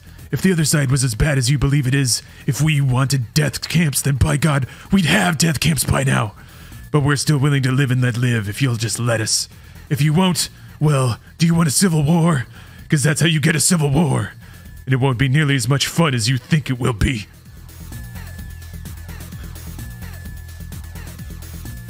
To one dude on the ground. Leave Jake Rivers alone, or you're gonna get a war you never bargained for. This is so sick. All right, hold on. The guy wasn't struggling anymore. Jake didn't know whether he'd heard all of that. He was a little disgusted with himself for running off at the mouth that way, but his side hurt, and he was frustrated and angered by the sheer stupidity and cognitive dissonance of almost everything he had seen and heard since coming to Kelton College. Then he hoped he hadn't killed the guy. He wouldn't lose any sleep over it, The four hooded men had been trying to kill him after all, and he felt justified in using deadly force against them in return. But if this one or any of the others were dead, it could sure as hell turn out to be a hassle. He let go of the man's neck and was relieved to hear the rough breaths in his throat. Jake stood up and looked around. The plaza remained dark and quiet. The fight hadn't been loud enough to make anybody call the cops. That was good, because Jake didn't think he could stomach another encounter with Cal Granderson tonight. He went to the other three men who were sprawled here and there and bent over to yank the hoods off their heads too. They were all breathing. A couple had passed out, but one was still conscious and whimpering in pain. Don't hurt me, he begged. Don't try to bully someone who's willing and able to fight back, Jake told him. Better yet, don't bully anybody. People have a right to believe whatever they want to believe. Social justice is bull. There's just justice, and sometimes it's a bitch, just like karma. Oh, there's just justice. Okay. Take that again. Social justice is bull. There's just justice, and sometimes it's a bitch, just like karma. So good. Jake walked off and left the man there sobbing. He probably peed his pants too. The book doesn't say that, but I bet he peed his pants. He took deep breaths as he walked along the sidewalk in front of the library. The place was closed by now, although some lights were still lit over its long, columned porch. Jake took inventory of his condition. The twinges he felt as he inhaled told him he might have bruised ribs. He definitely had bruised muscles. But he didn't believe anything was broken. He worked his shoulders. Sore, but good to go there too. The damage he had taken in the fight was minimal. He decided. That thought was running through his mind when someone stepped out from behind one of the columns on the library porch and said, I saw what you did back there. But who? And how? And why is this person? We'll have to wait to see, because that is the end of chapter 6. Chapter 7 is next. Shenmue! Yeah. Jake dug too deep and too hard. And then he got jumped by an organized paramilitary terrorist cell. But I'm pretty sure a hot babe saw him beat up all those dudes and got turned on by it. You know how to handle yourself. Yeah, it's gotta be a woman. This has gotta be the pert redhead who doesn't take sass from nobody but really just wants to be pumped full of babies and cook and clean for the rest of her life. Can't wait. Female number 1. Yeah, that's right. The prime position of a conservative woman is female number 1. Ooh, Comic Christ, Grendel, and a Vardensphere. I know Comic Christ from the DMC soundtrack. 420 is about to hit. Whoa! Good time to get up and take a little stretch break. Oh no, I forgot to record this section. Damn it, I hate it when that happens. I'm going to take a little note here. You ready to be triggered? Watch out, liberal snowflake. Here comes Jake Rivers, and he's headed up to here. So last chapter, ironically, it seems that even Jake Rivers got triggered after getting jumped 3 times in a row by insane liberal terrorists. But after defending America and freedom and the Second Amendment from the liberal jackwagons, he's limping away. He does a little self-evaluation, a little self-pat down, finds out that he's not really that injured because he's awesome and has slab-like abs. And out of the shadows came an appreciative voice saying, "Nice moves, Tiger." Chapter 7. Jake stopped short. Instantly he took in several details about the person who had just spoken to him, enough that he was reasonably sure he wasn't about to be under attack again. Although he couldn't be certain about that, he reminded himself... Wait. Oh. Although he couldn't be certain about that, he reminded himself. After all, women could be dangerous too. Even women as attractive as this one. Maybe especially women as attractive as this one. The guy might stand there thinking about how hot she was and never realize she was about to kill him. But in this case, she didn't make any threatening moves. She just stood there with her hands in the hip pockets of the jeans she wore and looked at him. It was a casual stance, but it might have been calculated to make her breasts stand out a little more prominently against the shirt she wore. If that was the case, it worked. The hair that tumbled around her shoulders shone reddish gold in the light. Jake couldn't see her eyes, but he was willing to bet that they were brown. A deep, rich brown. He didn't need to be thinking about that. Other things were more important. Are you going to take out your phone and call the cops? He asked. Would you try to stop me if I did? She asked. He shook his head. That would be entirely up to you. I'd like to point out, though, that I'm the one who was attacked, and there were 4 of them against 1 of me. If that's not self-defense. The same situation as earlier this evening, right? She interrupted him. When you allegedly assaulted those 2 students and then got into a fight with the Antifa patrol? Patrol? Jake repeated scornfully. That's what they say they're doing, patrolling the campus for signs of extremist right-wing aggression and oppression. Jake snorted. They must not stay very busy. How many people on this campus aren't progressive idiots? A dozen? 2 dozen? I'd say we're all outnumbered. He paused, and I apologize if you're a progressive idiot. You're an obnoxious young man, aren't you? In addition to being a violent one. I speak my mind too bluntly sometimes, I suppose. Free speech, Jake added dryly. As for the violence, I'm as peaceful as a kitten as long as nobody backs me into a corner. But then you fight to win, no matter what it takes. Jake just shrugged. Never saw any point in being any other way. For a long moment, she regarded him in silence. This kitten's got claws. Standing at the edge of the porch with 6 broad steps between her and Jake on the sidewalk. Then she said, I'm not going to call the campus police. Appreciate that. You're already liable to be in enough trouble from the earlier altercation, although it wasn't your fault. You admit that? I know those 2, Craig and Annie, and their relationship is fraught with drama, as the literature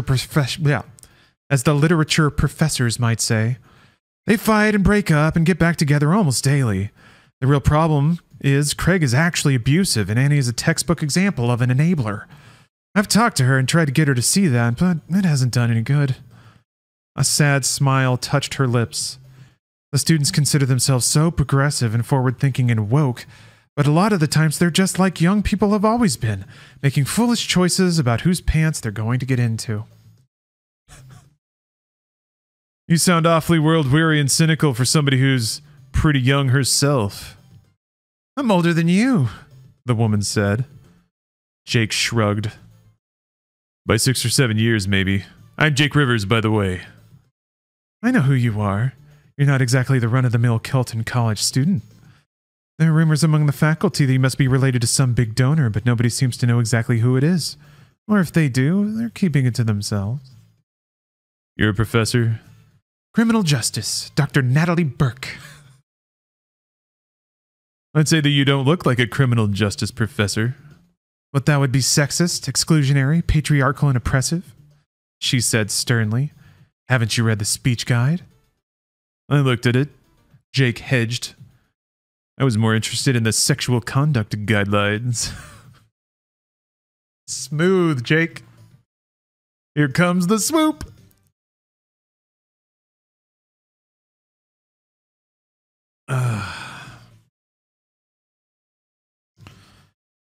Yes, well, we don't have to worry about that. And even you bringing that up is harassment, you know. Jake held up both his hands, palms out. I surrender, Doctor. What can I say? I'm an evil, cis-normative heterosexual. I can't help myself. He smiled. Say, does that mean I'm mentally ill? That cuts me some slack. I'm disadvantaged, depressed minority. On this campus, for damn sure. Dr. Burke laughed. She looked a little ashamed of herself for doing so, but she couldn't seem to help it. She makes him laugh. Or he makes her laugh, whatever. God damn it. Yeah, it's just two people shooting the shit. They both agree all this is dumb. He's just a man. Conservatives flirt like Klingons.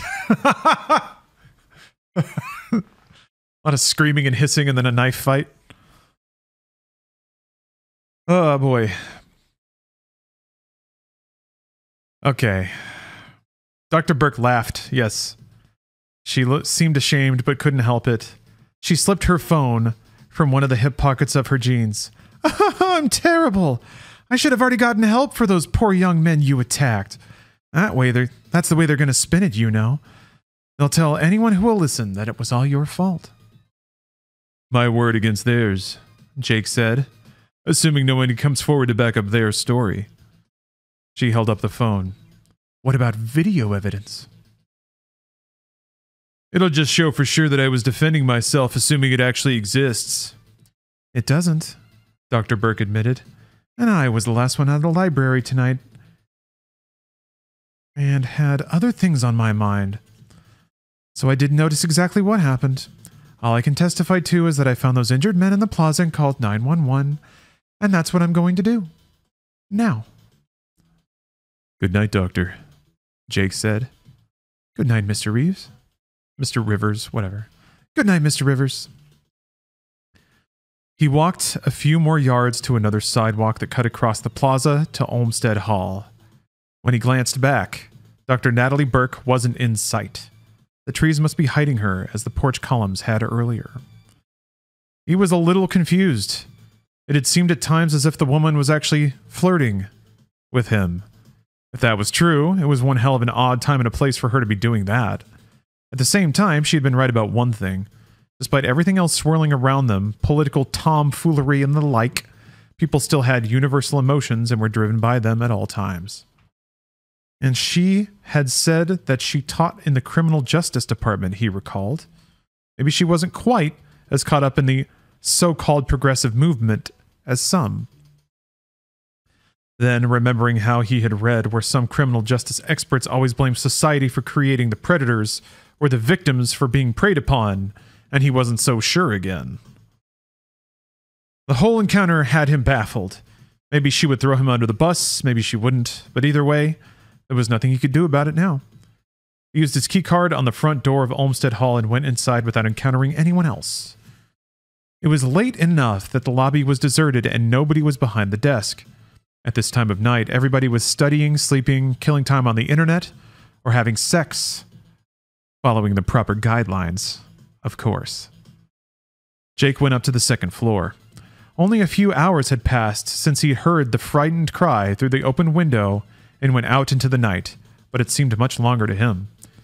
He pulled his t-shirt over his head, tossed it on the bed, and went into the bathroom. The mirror revealed large bruises on his side, shoulders, and arms. He looked like he'd been through a 15-round fight. Getting whacked with lead pipes would do that. He went back over to the desk and picked up the book he was supposed to read for his economics class. After everything that had happened, forcing himself to concentrate on it wasn't easy, but he gave it a shot. After a few minutes of trying to digest the turgid academic writing that had the evils of capitalism as its central thesis, he was almost wishing he was getting hit by lead pipes again. It might not hurt his brain as much. Me. And that's the end of chapter 7. What a night for Jake Rivers. Am I right? World gone mad. An honest, hard-working Army Ranger like Jake Rivers getting jumped by Antifa thugs. But luckily, he's finally discovered his red-haired woman who just likes the way he does things, even though he bangs MILFs and wrecks cars. These are pretty short chapters, aren't they? I didn't really scout how long the chapters were. Let's see here. It's a 378-page book, and there are 44 chapters.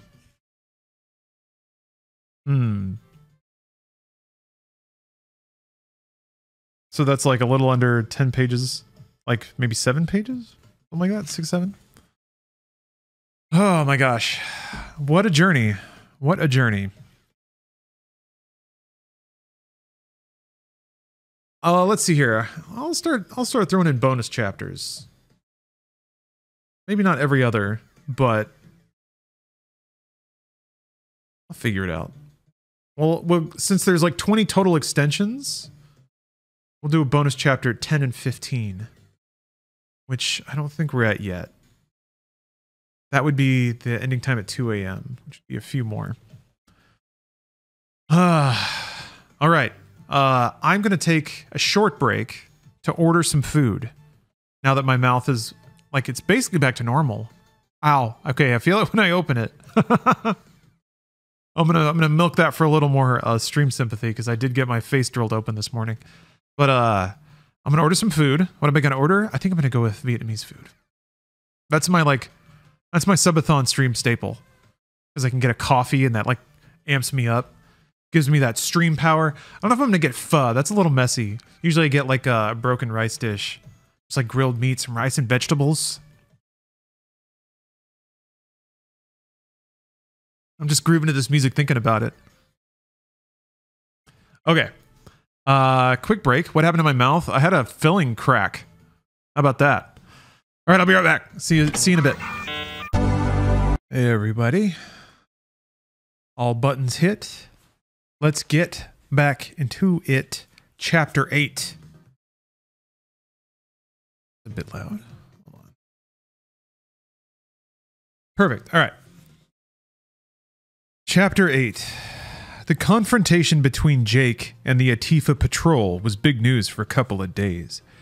It was all over the internet and the cable news channels and the various cell phone videos shot by people... And the various cell phone videos shot by people in the Almost mob got millions of views in total, all on the different social media platforms. In almost all the news stories, Jake was referred to as alt-right, far right-wing, extremist, white supremacist, Nazi, or accused of being a member of the KKK, even though the trouble had no racial component whatsoever. Oh no, it's ads! Oh no!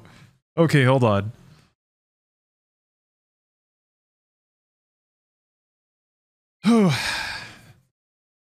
Not that it ever really gets cold in California, but I wash my hands with tap water that's like, the pipe is all the way at the other end of the house. So it's always just like really chill water. So it freezes up my fingertips. And then I come back out here to cool air. Yeah, SK, it's if I were smart, I would have ran ads when I got up to use the restroom. That's on me, really. I just don't hit the button. What doesn't make sense to me is I could probably like base my restroom breaks around when the ads run, but I just haven't gotten into that habit yet. Yeah, just another liberal billionaire trying to suppress Jake with his ads. I would express my my gratitude that people are willing to sit through ads, but they're in ads and they wouldn't hear it. Almost done though. 3 seconds. All right, welcome back, everybody. That music sting was actually pretty well timed. Excuse me. Just want to say thank you for sitting through the ads, if you had to sit through the ads. All right. In almost all the news stories about the rumble in the college, Jake was referred to as alt-right, far right-wing, extremist, white supremacist, Nazi, or even accused of being a member of the KKK, even though the trouble had no racial component whatsoever. The fight with fists, pipes, and chains was hysterically headlined as a mass shooting by one of the Boston papers.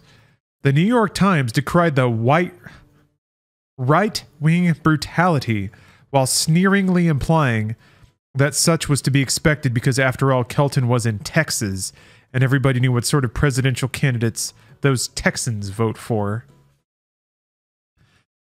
With all of that going on, it was no surprise that reporters were waiting for Jake as soon as he stepped out the front door of Olmsted Hall one morning. He was big enough that he could shoulder his way through the crowd without having to stop and say anything. He was extremely careful how he did it, though. The tiniest action that could be construed as the least bit aggressive would be portrayed as the violent attack of an alt-right lunatic against a free press. But there wasn't a single word about the 4 men Jake had left scattered around Nafziger Plaza in various states of injury, at least not that he saw or heard. Maybe the Kelton College administration had hushed up that incident for some reason that was beyond Jake at the moment. As it was, he had more than enough unwanted attention. It made it difficult for him to get to class, and once he was there, he had trouble concentrating because the other students, and usually the professors were staring at him with a mixture of fascination and fear. He was like some exotic zoo animal, he thought. They lived in such a philosophical and political bubble that they couldn't even begin to comprehend how someone could fail to share their views on everything. And that exotic animal comparison was apt in another way, because they all seemed to be worried that he would attack and try to rip out their throats for no reason, with no warning.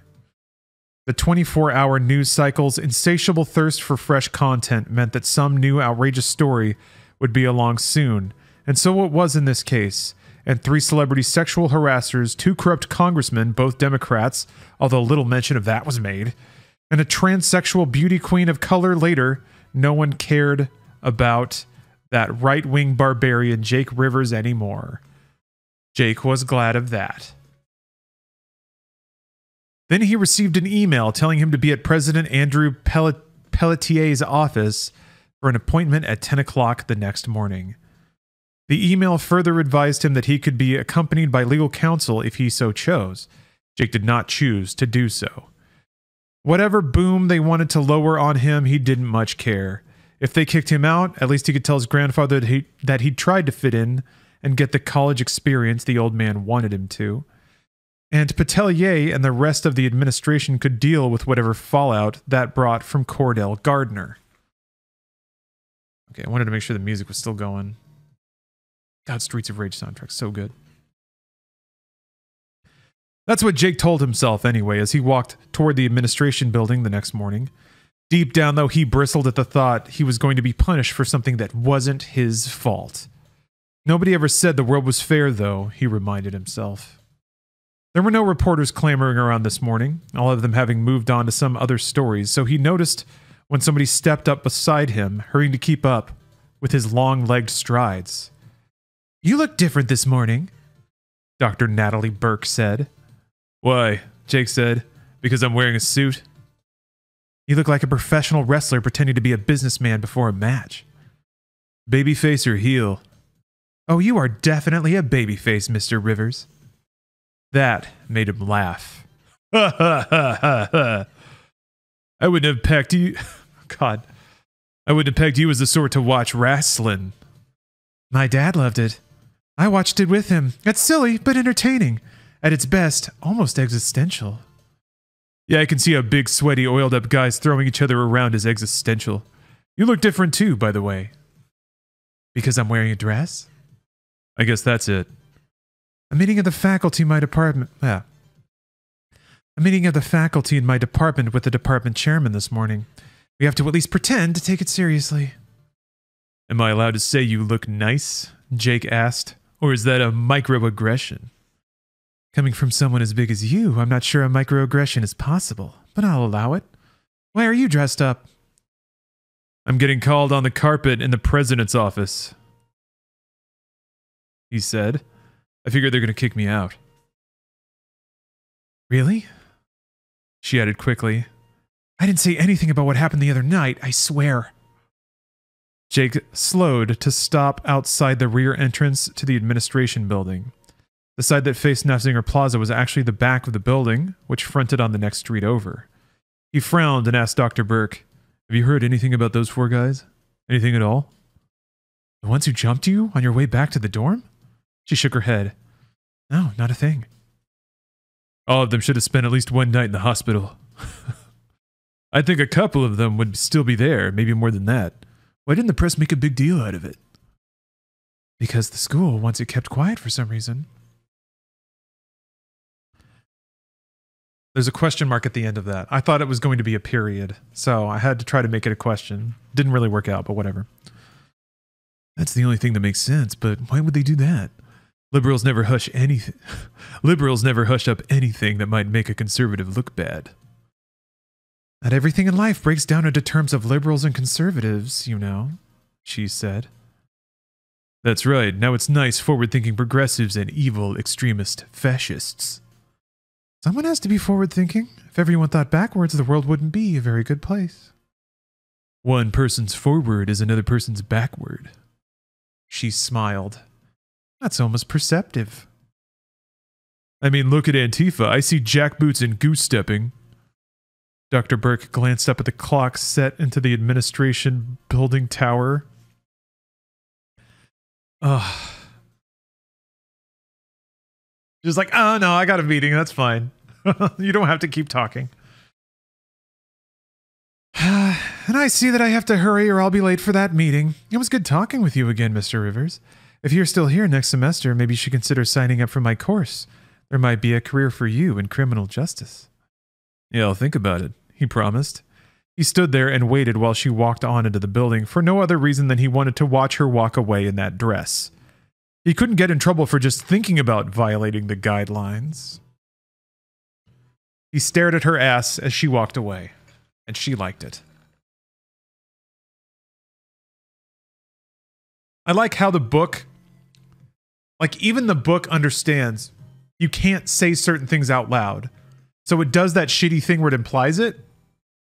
But it's like, it's not bad because she didn't say that. Like, he didn't actually just stare at her ass, right? Even though he totally stared at her ass the whole time.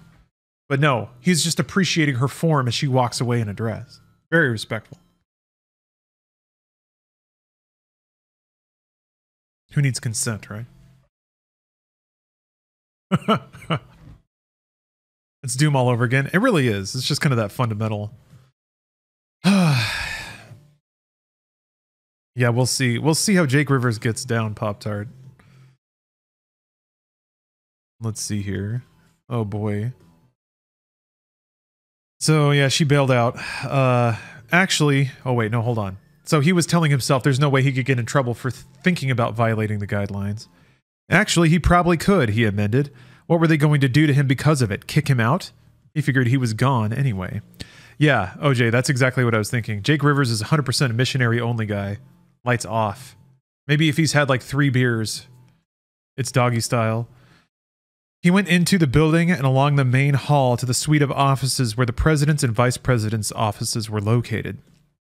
The secretary behind the desk in the reception office gave him one of those half-fascinated, half-scared looks and said, I was told you should go right in, Mr. Rivers. Jake smiled and said, I didn't even tell you who I am. Guess that's not really necessary these days, is it? She just smiled weakly back at him and didn't say anything, just pointed along a short carpeted hallway toward the door at the far end. Jake opened the door without knocking and went in. The office was fairly large and comfortably furnished, but not ostentatious. Several photographs on the wall to Jake's left were of the man who got his feet, to his feet behind the desk. In them he was shaking hands with different Democrat politicians, none of them white and or male. With which the man behind the desk was, other than the white hair, he bore a faint resemblance to the young Abraham Lincoln pre-beard. Jake would have bet that Andrew Pelletier enjoyed that resemblance and even cultivated it. That's rad. How cool is that? He looks like Abraham Lincoln. Can't wait for Jake Rivers to punch him in his stupid dumb face.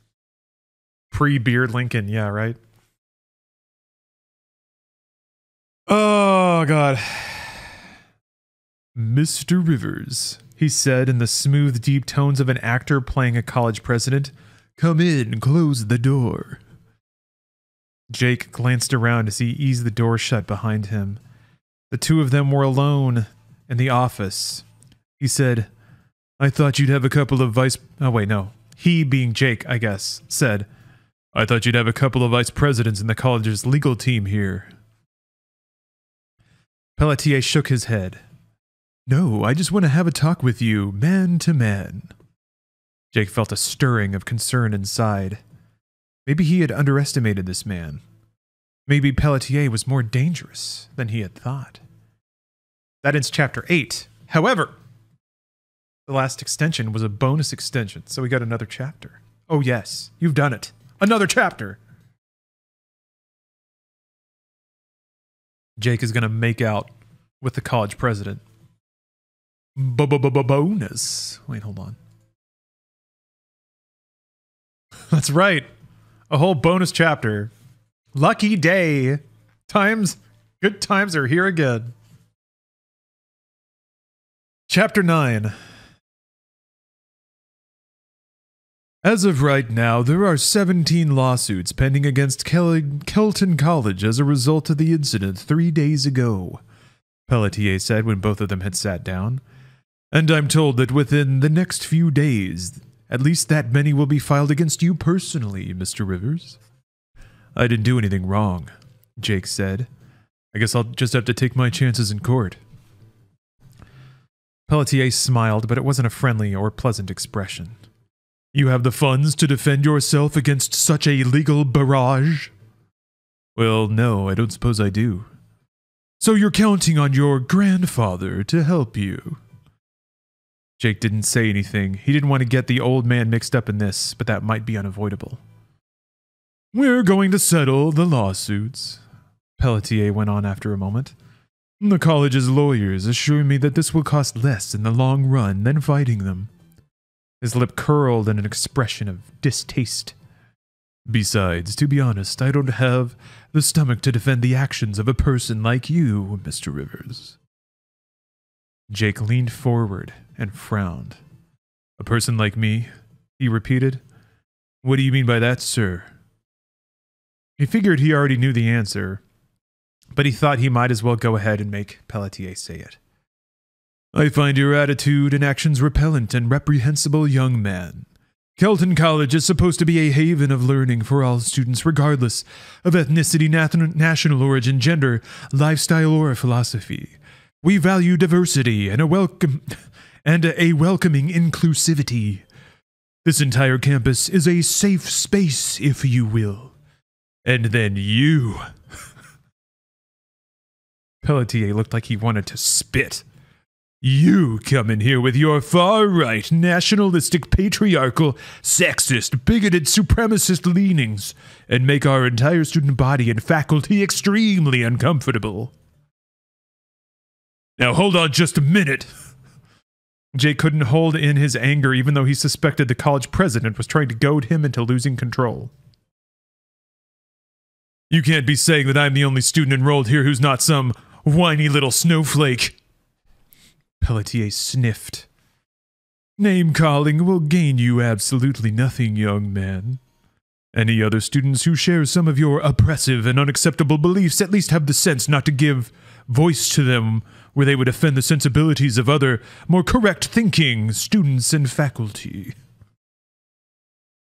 So the right of free speech only extends to liberals? The older man waved that off. This isn't the time or the place to argue the wisdom or even the necessity of a constitution put into place by white slaveholders. I am saying that I received a number of complaints about you, Mr. Rivers. Even before this latest incident, your wild-eyed raving has disturbed many of our faculty and students. He was wild-eyed raving.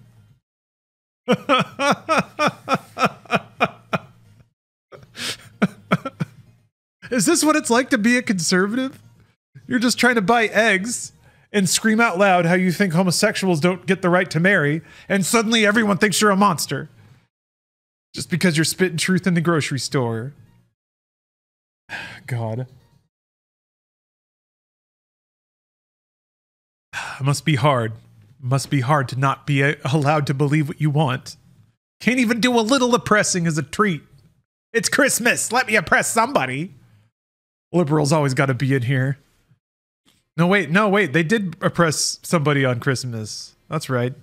Didn't Greg Abbott like bus a bunch of migrants and drop them off in the cold on Christmas Day?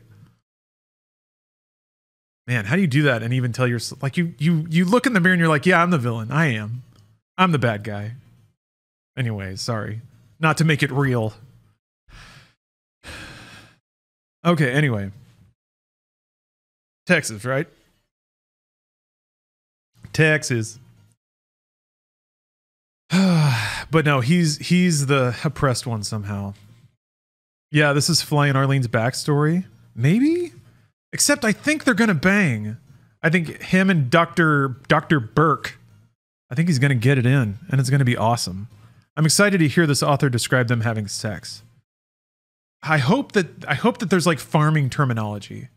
He's gonna talk about how, I hope the author talks about how thoroughly he plows her fields, how deeply he plants seeds, like he's got a strong farming back. That's what I want to hear about. Anyway. It's going to be like 4 chapters long. Yeah, except it's like a half a page per chapter. Anyway, it's got to be coming. I mean that in both senses of the word. Wild-eyed raving is what we just said. All right. Wild-eyed raving? Jake sounded astonished because he was. Ever since he had arrived on campus, started his classes, and realized what sort of place Kelton was, he had bitten his tongue and held in what he wanted to say many more times than he could count. But not the one where he was choking some dude out, slamming his spine on the ground, and screaming about how he was about to start a civil war. Not that part. All the other times. Except I actually don't think he's ever held in his opinion once in this book so far. Actually, not once has he ever actually suppressed anything. Anyway. Pelletier picked up a piece of paper from the desk in front of him, looked at what was evidently a list printed on it, and said, "You were heard to cast doubt on the validity of Keynesian economics. I'm taking an econ class. We're supposed to discuss things like that. You told another student that in your opinion all lives matter. Are you saying they don't?" Pelletier ignored that question and went on. "You claim to be proud of your military service. Why wouldn't I be? This modern army isn't always what I wish it was, but what's wrong with serving your country and being proud that you did?" Pelletier didn't answer that one. Pelletier didn't answer that one either. Instead, he glared at Jake and said, "In history class, you expressed admiration for Ronald Reagan."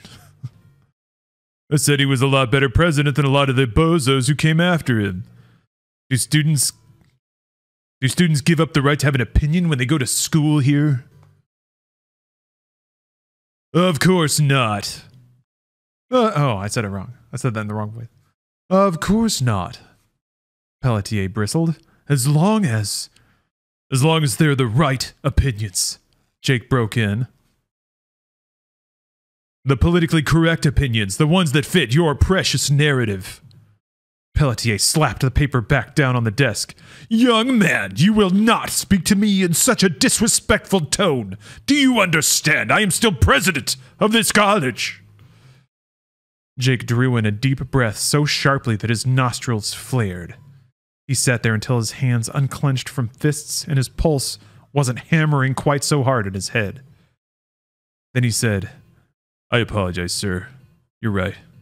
I should respect the office." "But not the man," Pelletier snapped. He made another curt gesture. "Never mind. Let's get down to business. I want you to withdraw from this institution." "You're kicking me out for no good reason except you don't like my politics? I think I could fight that with a lawsuit." "You violated our code of conduct in numerous ways."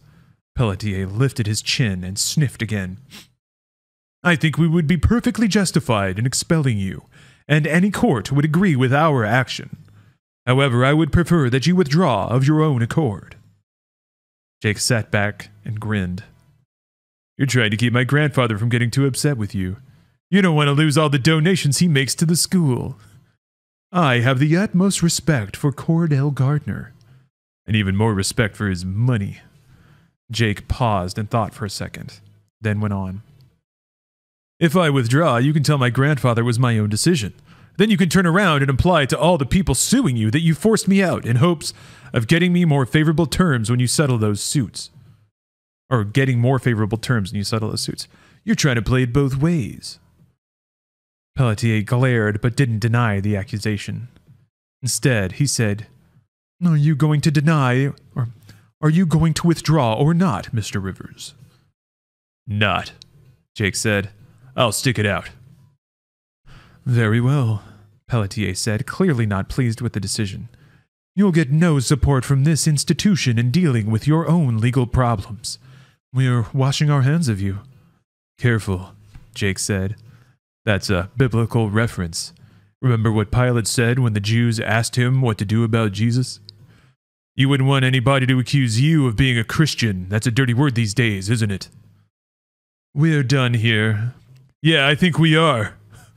Jake got to his feet and started to turn towards the door, then stopped. What about those other 4 guys? What 4 guys? What are you talking about? The fight in the plaza. Oh, when you attacked that young couple, then fought with that group of peaceful bystanders? Peaceful bystanders? A bunch of hooded goons with chains and pipes? That wasn't a quote. That's just a narration. Crab Foam, thanks for gifting a sub. Oh, Bartholomew, thank you. J-Part, thank you. I think I thanked you, but I'm thanking you again. All right. Clearly, though, Pelletier was talking about what had happened earlier in the evening. Not the clash when Jake was on his way back to Olmsted Hall from Frank McCraney's office, and he seemed genuinely puzzled as well. But why make things worse for himself, Jake thought. Maybe despite the fact that he had thought them incapable of it, those 4 sons of bitches had been able to haul themselves off after all. In that case, as long as Natalie Burke hadn't reported it, it was possible nobody else knew about that second fight, and there wasn't a cover-up after all. Might as well let it stay that way, he decided. Never mind, Jake said. If there's nothing else, sir, I have a class in 20 minutes. You're determined to remain enrolled here? Yes, sir, I am. Then please try not to cause any more trouble. I never set out to cause it, Jake said, but I'm not going to run away from it either. Good Lord, you sound like John Wayne. Jake grinned and said, I'll take that as a compliment, as he opened the door and went out. Ooh, got him! Ooh, he's snarking on him. John Wayne. I have not seen a single movie that I've enjoyed with John Wayne in it. I don't think he might be one of the most bafflingly unentertaining leading men that I've ever seen. I don't get it. Anyway, chapter 9 complete. Bonus chapter complete. And we're only, let's see here, 38 subs away. Oh no, God. 38 subs away from chapter 10.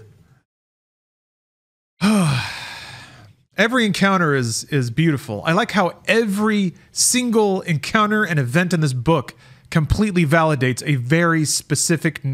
It's not even really a set of values, it's just things that you don't like. It just dunks on all of them. It's just dunks. But it doesn't replace it with anything valuable. It's just dunking on other things. I don't know. It's awesome. It's so awesome. Literature. That means it's time to read chapter 10 of Trigger Warning. Chapter 10. Matthias Foster peered over the sights of the heavy double-action revolver in his hand and squeezed the trigger. The gun boomed and the heavy recoil tried to make the barrel rise up, but Foster's strong two-handed grip controlled it. He fired again, fast but not rushing, then again. The target, set up 20 yards away in front of a thick barrier of earth and wooden beams, showed 3 holes, grouped close together a bit low and left from the bullseye. Foster lowered the revolver onto the wooden counter in front of him where a number of other pistols, some revolvers and semi-automatics lay waiting. He knew he might well be trusting his life to some of these weapons, whether he held them or not, so he intended to check the sights and firing mechanisms of all of them. He left the protective wraparound plastic goggles on, but lowered the ear protectors so they wrapped around his neck from behind. This one needs a little adjustment to the sights, he told the woman, who stood behind him holding a tablet. Using a stylus, She made a note on whatever's on the next page. The screen! That's where the note is. Can Bruce outdrink you? This is an odd topic to fixate on, if you're the same person who asked before. I would actually at this point I would say probably. I would say probably, yeah. All right. Oh, we lost Daisy again. Okay. She wore custom earbuds with speakers built into them, as well as noise suppression circuitry. So her ears were protected from the sound of guns going off, but she could still hear what her companion was saying without removing the buds. Very cool. We've been at this for a while, Matthias, she said. A smile appeared on his handsome face. Preparation, my dear Lucy. Proper preparation is the key to success. Forgive me for sounding like a motivational speaker. He didn't look like a motivational speaker. He wore jeans and a faded blue work shirt with the sleeves rolled up over wiry but strong-looking forearms. His head was topped by a shock of wavy brown hair. In an earlier day, he would have been considered movie star handsome. His deep tan testified that he spent a lot of time outside. He could have been a farmer or a ranch hand. His voice was deep, powerful, cultured, with a touch of the didactic about it. Of course, the woman called Lucy replied. But we have other things to do to get ready too, besides just testing guns. You're right, Foster agreed. We have other powerful weapons on our side. Our brains. He touched his forehead. And our hearts. His fingertips rested for a second on his chest. Those are a higher caliber than any mechanical weapon we might employ, and we must test them well. He laughed. God, I sound pretentious at times, don't I? Lucy smiled and said, Some people respond to that. True. True. And it's also true that facing such a great undertaking as we are, we need to test our resolve. He was looking past her as he said it. Here comes such a test now. Space Witch, thank you for the sub. Lucy turned and gazed along a dirt road that led to the outdoor shooting range nestled in the central Texas hills. A cloud of dust rose from the road as the vehicle approached. This range was on private property and the entrance was guarded, so no one could be driving along that road who wasn't supposed to be here. Even so, a tiny shiver of apprehension went through her. The vehicle, a nondescript white SUV with a layer of grime on it, came into sight. As it came closer, Foster gestured towards the tablet in Lucy's hand and said, Tell Khalid to get to work on those as soon as he can. Of course. Would you like me to go, Matthias? He shook his head. No, stay here. You might find this interesting. Lucy set the tablet on the long open-air counter that was covered by a metal roof supported by wooden posts. She and Foster both turned toward the SUV as it came to a stop 20 yards away. Lucy reached up and started to take the earbud out of her right ear, but Foster stopped her. Leave them in, he said. You might need them again later. Lucy looked puzzled, but shrugged in acceptance of what he said. Whew. 4 men got out of the SUV and walked towards them. All were in their 20s, 1 black, 1 Hispanic, 2 white. Important details, I guess. All wore the same sort of casual clothes as Foster and Lucy. The black guy and one of the white guys wore sunglasses as well. The other white guy and the Hispanic had gotten out of the SUV's back seat. Thanks. Yeah, werewolf. You've called it. It's important because they're about to get shot, but yes. In fact, that is, I'm sure, the case. Jimmy, Hank. Foster greeted the 2 in sunglasses with a nod, then smiled at the other 2. Carlos, Ben. Ben, a rangy young man with blonde hair, grinned. We here to get in some target practice, Matthias? That's right, Foster answered. We need to be sure that everyone can handle what's expected of them once we get this thing started. There won't be any turning back, you know. Nobody wants to turn back, Ben said. We're all committed to the cause, aren't we, guys? He turned his head to look at the three young men who had come out here with him. Sure we are, the black guy Jimmy said.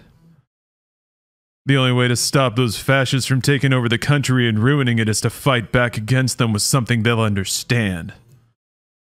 Force, Carlos said. The same sort of oppression they deal out to us. You know, they'd put us all in death camps if they thought they could get away with it, Hank added. Ben nodded and said, sure they would. Racist, sexist, homophobic bigots, that's all they are. Every single one of them. You're not part of the solution, you're part of the problem. Foster laughed. That's an old line, buddy. Where'd you read that? It was in one of your posts online, wasn't it? Ben asked with a frown.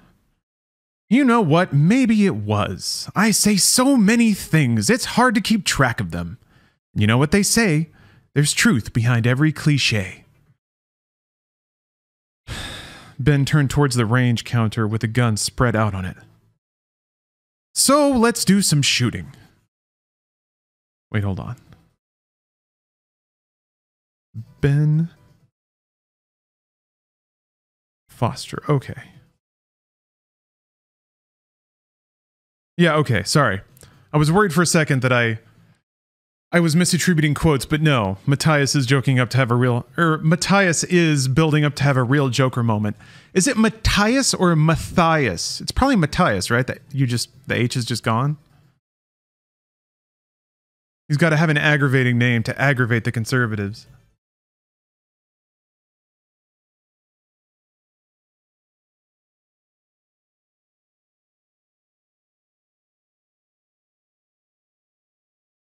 Matthias. Oh. Well, now we're all over the place. Hold on. A new challenger has emerged.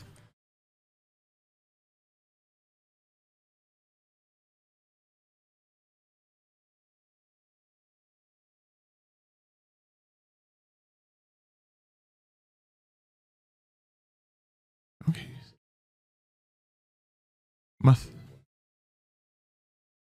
This person's saying Matthias. Matthias. Google says Matthias.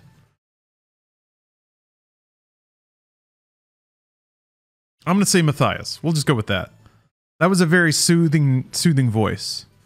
I trust it. I believe in it. Okay. There's truth behind every cliche. Ben turned towards the range counter with a gun spread on it. So let's do some shooting. Hold on.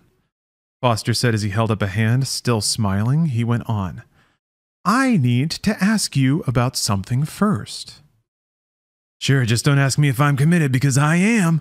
I'm ready to go through with all this. I gave you my word on that. So I can trust you? Foster asked. Absolutely, 100%. Then I know you'll tell me the truth when I ask you why you drove into Austin last night. Ben frowned a little. You didn't say we couldn't. We were supposed to go on about our business normally until the time comes, right? That's not exactly an answer. Well, I needed to buy a few things, that's all. There are more places to shop in Austin than there are in Greenleaf. You went to a shopping center, all right, Foster said. But you didn't go into any of the stores. Ben was starting to look angry now. How the hell do you know that? Have you been having me followed, Matthias? I thought you trusted all of us. You wouldn't have brought us in on this if you didn't. I do trust you. I trust you to tell me who that guy was you met in the parking lot and what was on that flash drive you gave him. I don't know what you're talking about, Ben said with a stubborn shake of his head. I didn't meet some guy. I didn't give anybody a flash drive. Really? Foster reached in his pocket, took something out, and flipped it through the air to Ben, who reached up and caught it instinctively. He lowered his hand, opened it, and stared at the little flash drive in his palm. Foster went on. Sorry if it's a little sticky. It's got some blood on it. Lucy's eyes widened. She took half a step back toward the counter with the guns on it and said, Matthias, what is this? He lifted a hand toward her gently. Nothing for you to worry about, he said in reassuring tones. I'm just trying to find out how loyal Ben is to the rest of us. You know damn well I'm loyal, Ben said angrily. He waved his left hand toward the counter. Didn't I help you get some of these guns right there? Didn't I put my own ass on the line delivering drugs for you? Weed, Foster said with a scornful tone in his voice. Hell, in some states what you did wasn't even illegal, man. Getting those untraceable guns was. And I appreciate it, we all do. But I still want to know about that flash drive. It's encrypted, so we couldn't get into it. Yet. But we'll crack it sooner or later. And if I decide to go to that much trouble, not sure that would be worth it since I've got a hunch there are a bunch of names on there. My name, and Hank's, and Jimmy's, and Carlos's, maybe even Pretty Little Lucy's. What about it, Ben? I still don't know what you're talking about. I don't know what else to tell you, Matthias. All right. Foster laughed and spread his hands. What the hell? Whatever's on that drive, it can't hurt us, right? And neither can the guy who had it. So it's all moot, right? You're still with us. If you'd really betrayed us, you'd be in the wind by now. You wouldn't have come out like this. You don't have the stones for that, my friend. No offense. Ben grunted. Yeah, I think maybe I am offended, but I don't care. You've gotten things mixed up, Matthias, and you'll realize that sooner or later. Yeah, I'm sure you're right. Foster turned to the counter, picked up a 9mm semi-automatic pistol, and tossed it to Ben. There you go. Let's see what you can do with that target practice you were talking about. Ben had caught the pistol deftly. With practiced ease, he thumbed the button in the side of the weapon, dropped the magazine from the butt, and looked at it to be sure it was loaded. He slid it back into place, pulled the slide back to eject the round that was in the chamber, and then let it go back forward to load another round. Then he stepped over to the counter to face the targets, but he stood there only for a second, before he turned quickly and pointed the gun at Lucy's head. It's time.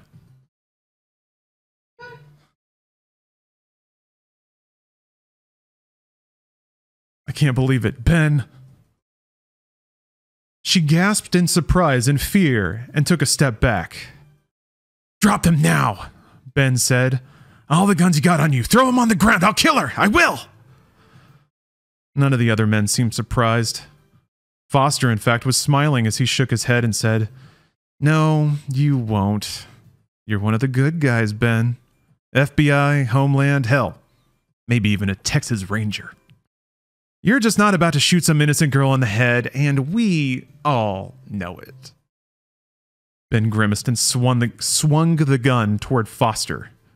He jerked the trigger. Nothing happened. A gun being loaded doesn't do any good if the firing mechanism has been disabled, Foster said. You should have checked that too.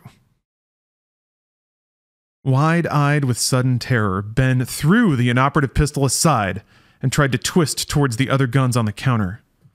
Before he could reach any of them, Jimmy, Hank, and Carlos opened fire with the pistols they had drawn from under their shirts. The bullets, some .45 caliber and some 9mm, plowed into Ben's back and pitched him forward. He fell short of the counter and lay on his face, twitching as blood pumped from the holes in his back. The spasms lasted for maybe 10 seconds and then stopped. Foster hadn't fired a weapon of his own. He stepped over to Lucy, who was pale and shaken, and lifted a hand to cup her chin as he smiled. "I'm sorry about that," he said, "but you know I never would have let him hurt you." "I was bait," she said. "Not exactly. He could have tried to shoot any of us. I just wanted him to show his true colors, and he did. And now we know." He put his arm around Lucy's shoulders. "Come on. The guys will take care of cleaning this up. You and I can go back to town and leave them to their work." "Somebody might have heard all those shots." "It's a shooting range. That's what we do here." Foster smiled. "Target practice." Oh, sick. Now we have our villain. And that ends chapter 10. You know the villain's good when he kills one of his own dudes to show how hardcore he is. He didn't technically do that, though. He didn't blast him himself for insubordination. Like, there has to be some slight failure so the villain can, like, roll out and just ice a dude. Good stuff. Okay. The next sub-extension is a bonus. We'll have 2 chapters. Tease that out. Tease that out for y'all. Just because the chapters are pretty short. Okay, let's get back into the twisted and tragic tale of Jacob Rivers. Army Ranger Jake Rivers. I ate a sandwich really fast, half a sandwich really fast. I didn't want to do a whole sandwich. Didn't want you guys to wait too long. But it's still kind of doing its thing. God damn. Can we get a recap? Yes, you can. Jake Rivers is an Army Ranger and he needs an education. He was convinced by his billionaire grandfather to go to college because his billionaire grandfather never did. And Jake's a bit of a loose cannon. Joined the Army, got a chest full of medals. Before that, got into trouble because he liked driving fast and banging MILFs. So he joined the Army to avoid jail time. Was an amazing Army dude, like the best, the coolest dude. He joined college to try to figure out what he wanted to do with his life.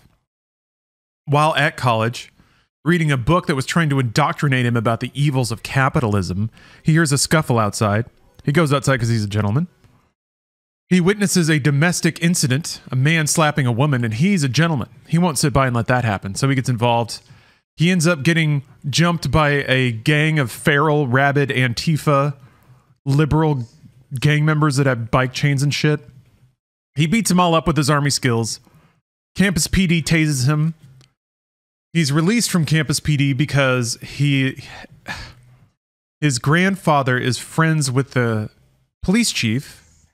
So our bootstraps did it with him, his own steam, conservative hero, comes from money and is protected by the cops.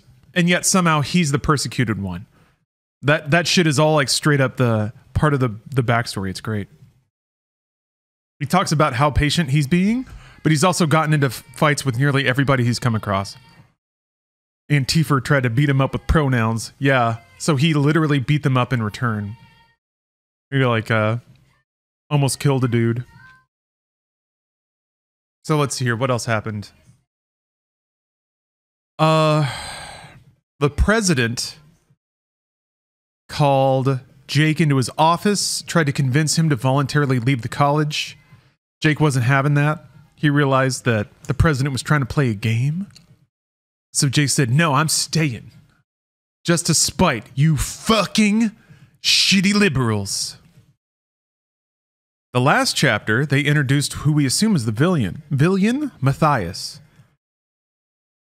I started thinking about how to say Matthias in my head when I said villain, so it went Mavilan. Violin? Whatever. Matthias.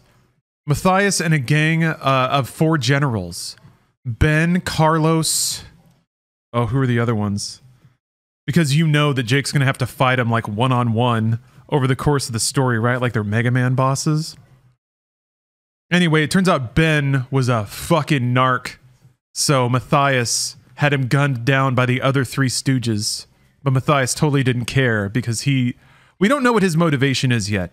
He's like a magnanimous, ultra smart villain who's pretty clearly manipulating like the weird nationalist dudes. Jimmy, the black guy, okay. Carlos, the Hispanic guy. I'm just gonna be grateful that the black guy's not named Leroy, because you know that was probably like choice number one. The editor was like, come on, dial it back just a little bit.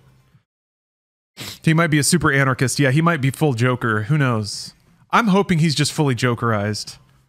Like I think the thing is, okay, we're getting into like parts of the book I haven't read, so this is just full prediction mode, but the worst kind of villain you can usually have in a conservative book is like somebody who was army but is now betraying the American government. And it's usually because they're like bitter about the lack of like fame that they got coming back. It's like the worst thing, right? Well, I mean, yeah, race traitor. You have to be implicit about that part. You can't say that part out loud, but yes, also that. So I'm gonna guess that he's a Matthias, I guess, is a veteran who was probably like military brass, right? Like not a grunt. Didn't get his hands dirty. He doesn't do that because he's a fucking coward. He just tells people what to do. But yeah, anyway, he's just like some shitty desk jockey who's pissed off that his pension didn't get paid out or something. Oh, okay. How about this? He was selling secrets. He was selling secrets to the Russians, Chinese. I'm trying to guess which one they would pick. Saudis, 2017. He was selling government secrets to the Saudis. He was found out, so he ran, got a new identity, and now is like trying to destabilize the government. But that makes it seem like the liberals aren't the ones destabilizing the government, so that's tough. Because it's definitely going to have to be the liberals are still a problem. It's like, how can he be a villain when the villain is actually the liberals? But I don't think he's just like an ultra-lib anarchist. He might be. The writing is having fun with him as a character versus like depicting him as a savage killer. So there's got to be some twist to it. I'm gonna guess the most cowardly thing you can do is like the Die Hard play, where it's like he's not motivated by anything political and doesn't represent anything. Like he's just a thief. He's after the gold in the college vault. You know, some shit like that. We'll see. We'll see where that goes. It could really go anywhere. Chapter 11. We'll see. We'll see. I'm kind of hoping for the confrontation between Jake and Matthias because I think it'll happen over a radio. That's where like everything that's copying Die Hard does.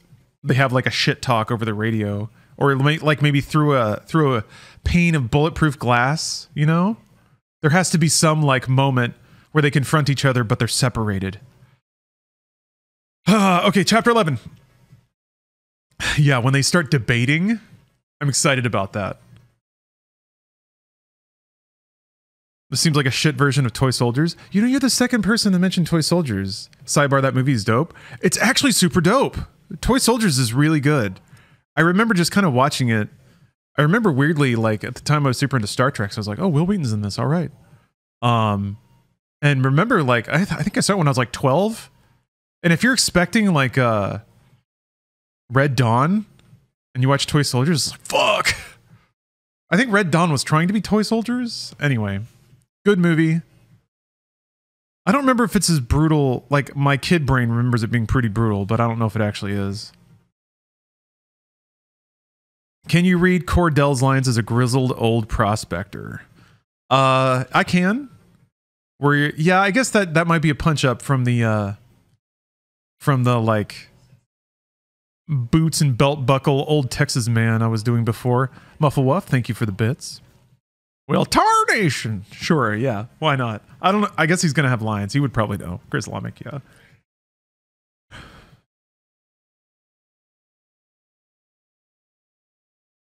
Okay, chapter 11. When when Jake answered a knock on the door of his dorm room the evening of his abrasive meeting with President Andrew Pelletier, he was surprised to see his grandfather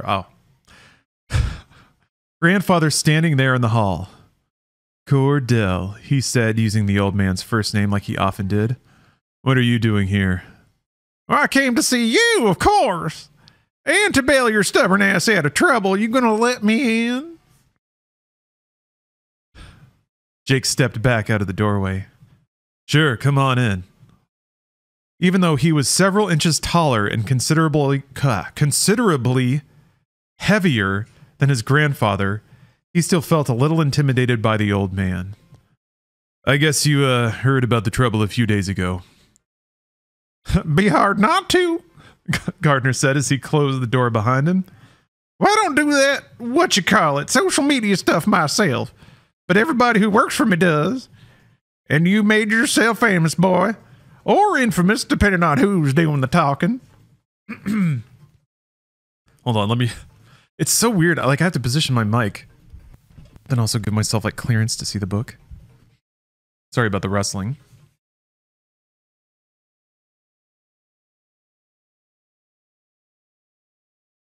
I didn't do anything wrong, Jake said firmly.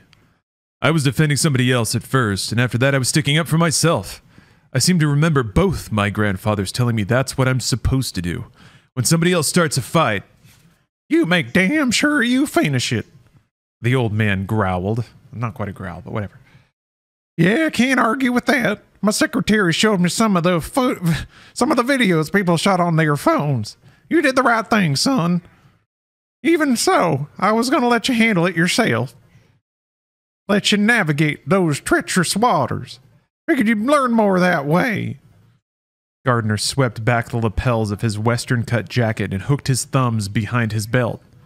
But that was before I found out you were about to have a whole swarm of locusts descend on you. Lawyers, I mean. Yeah, I figured that out, Jake said with a smile. They plan on coming in and stripping me clean, just like locusts. Gardner blew out a disparaging breath. You don't have a whole lot to be stripped away from you. You're not rich yet. I don't care if I ever am, Jake said. Wow, what a hero. Spoken like a boy whose family always had plenty of money. Jake would have argued with that just on general principles, but he supposed it was true. Wow, they're actually admitting it. Great. His father had been a very successful lawyer in Houston, and they had always had plenty of money, or so it seemed. Then drugs, booze, and hookers had leached off most of the available funds, which revealed just how fragile a foundation the family's finances had been built upon. Seeing his mother go through that was one of the reasons Jake had taken her last name and cut all ties with his father. He didn't know where the man was now or if he was even still alive, although Jake suspected that Cordell Gardner kept up with his son, disowned or not. What do you want? The old man laughed harshly. You sound like you're not glad to see me. Emotional resonance is a bit different. I'm always happy to see you, you know that. But I know that you're not in the habit of just dropping in on people without good reason.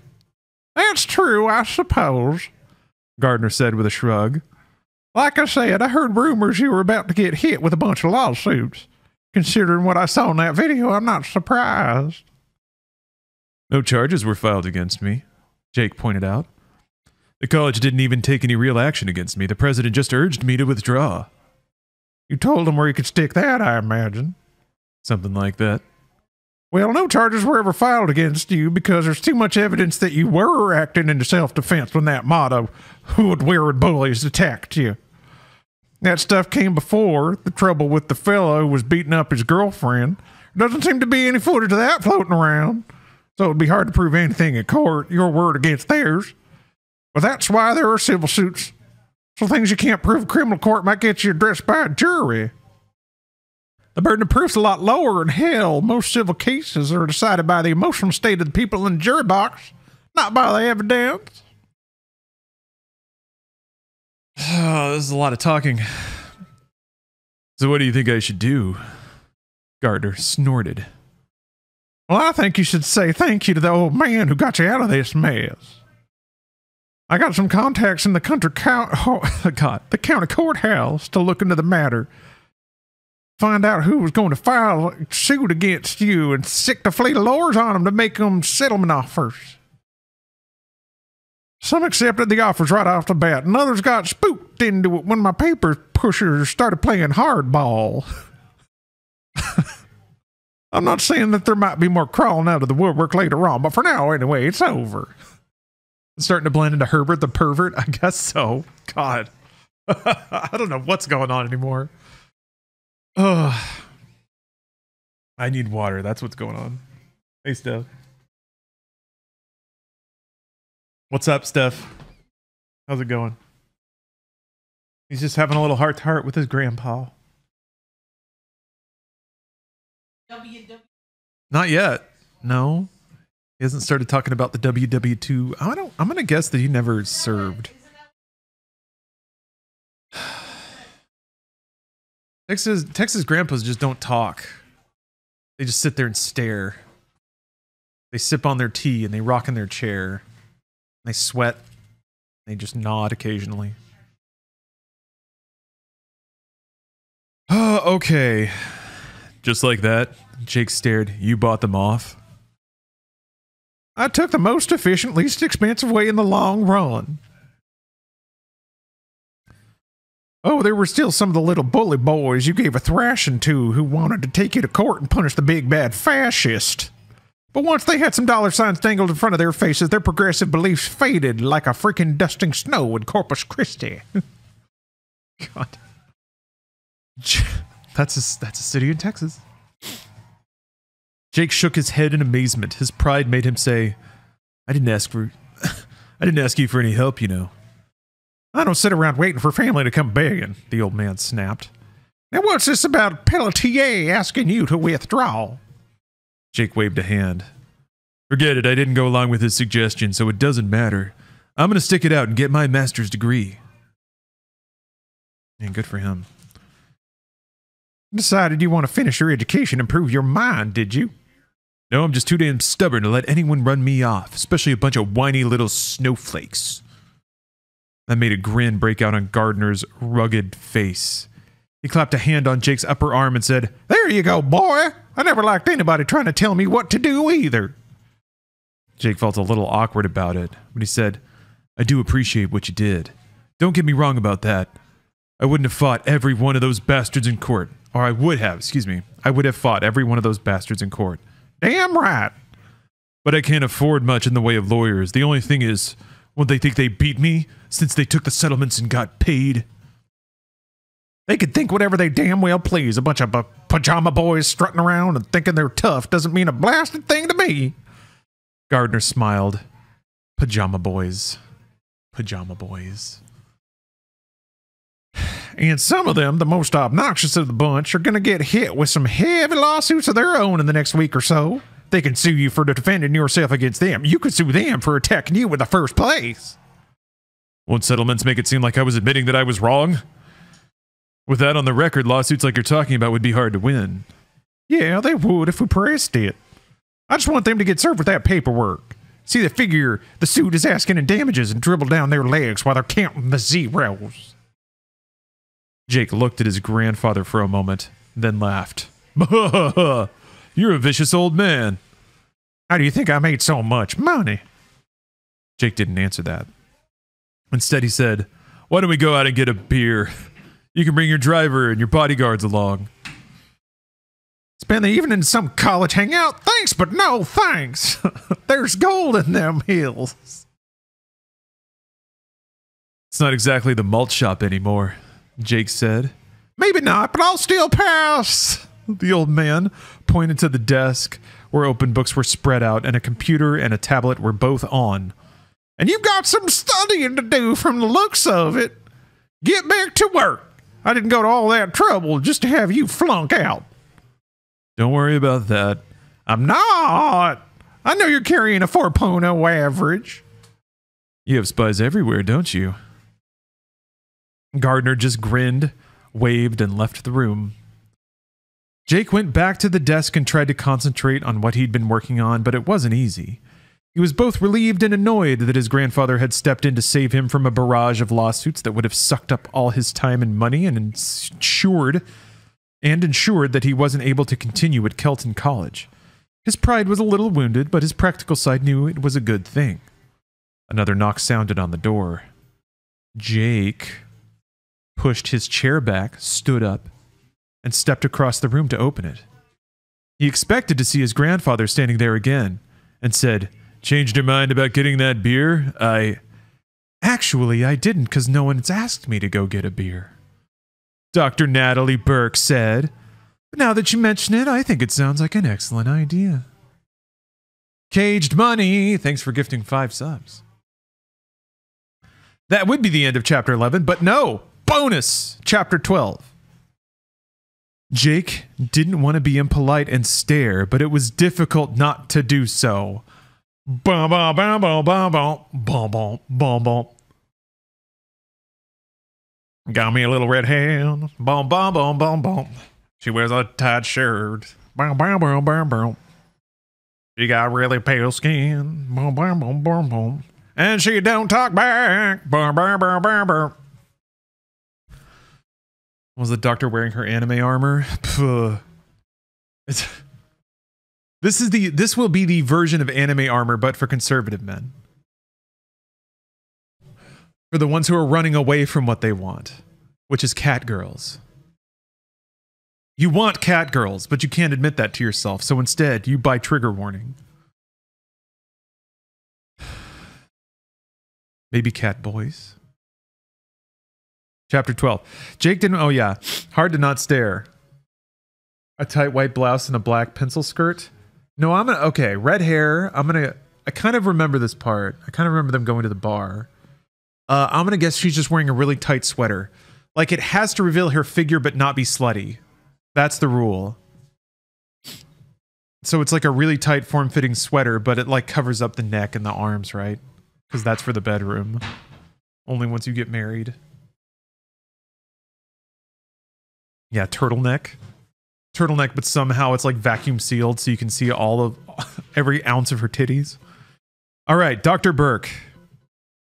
Dr. Burke, or rather Natalie, since doctor sounded too stuffy for somebody who looked like she did, wore a pair of tight tan jeans and a long-sleeved green silk shirt. Her hair fell in reddish gold waves around her pretty face. What? Steph, what? Okay, so long sleeve, but silk, so very thin. Still, he didn't want to be rude, so he used her title as he said, "I didn't expect to see you here, Dr. Burke." Why? Do you think there's something inappropriate about it? Female students and faculty have to follow the same guidelines as the males as far as relationships are concerned. I didn't know we had a relationship other than being acquainted. And aren't you forgetting about the gender fluid and all the other 24 alternative lifestyles? She laughed. Ha ha ha! That is stupid. We agree that's dumb. Well, we can have a laugh about it. Oh my god. Anyway. She laughed. So you have read the guidelines. Yeah, but I haven't exactly studied them rigorously. That's all right. If you happen to violate one of them, someone will let you know in no uncertain terms. Possibly even with a megaphone. And the scarlet letters R, B, S, and H? What does that mean? Oh no, he's going to explain it. Natalie frowned and cocked her head to the side for a second before she understood. Then she said, racist, bigot, sexist, homophobe. You left out C for cishet. You are cishet, aren't you? That what they used to call straight? That's right. Then yeah, you can add the C in there. Acting on impulse, he added, "What about that beer? Unless it's frowned upon for faculty and students to fraternize." Do you care about being frowned upon? Jake shook his head. Not really. Well, neither do I. You care about being frowned upon? That's what being conservative means. Somebody's frowning upon you.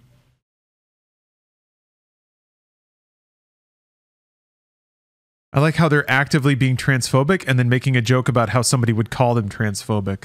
Yeah, because the joke is they're not allowed, like, it's ridiculous to even question it, and it's ridiculous that somebody would, like, actively question them for doing it. Both are absurd. And they don't see that in the intersection as just being a shitty person. That's the middle of the Venn diagram. God. Just incredible. All right. Let me get my jacket. Jake didn't much like going out without being armed, especially after the recent troubles. As a private institution, Kelton College had the right under law to prohibit carrying weapons of all kinds. Public universities, which received tax funds, had to abide by the law of the state of Texas that allowed citizens to bear arms. Gross. The news media, oh yeah, that was always really weird going to college in Texas.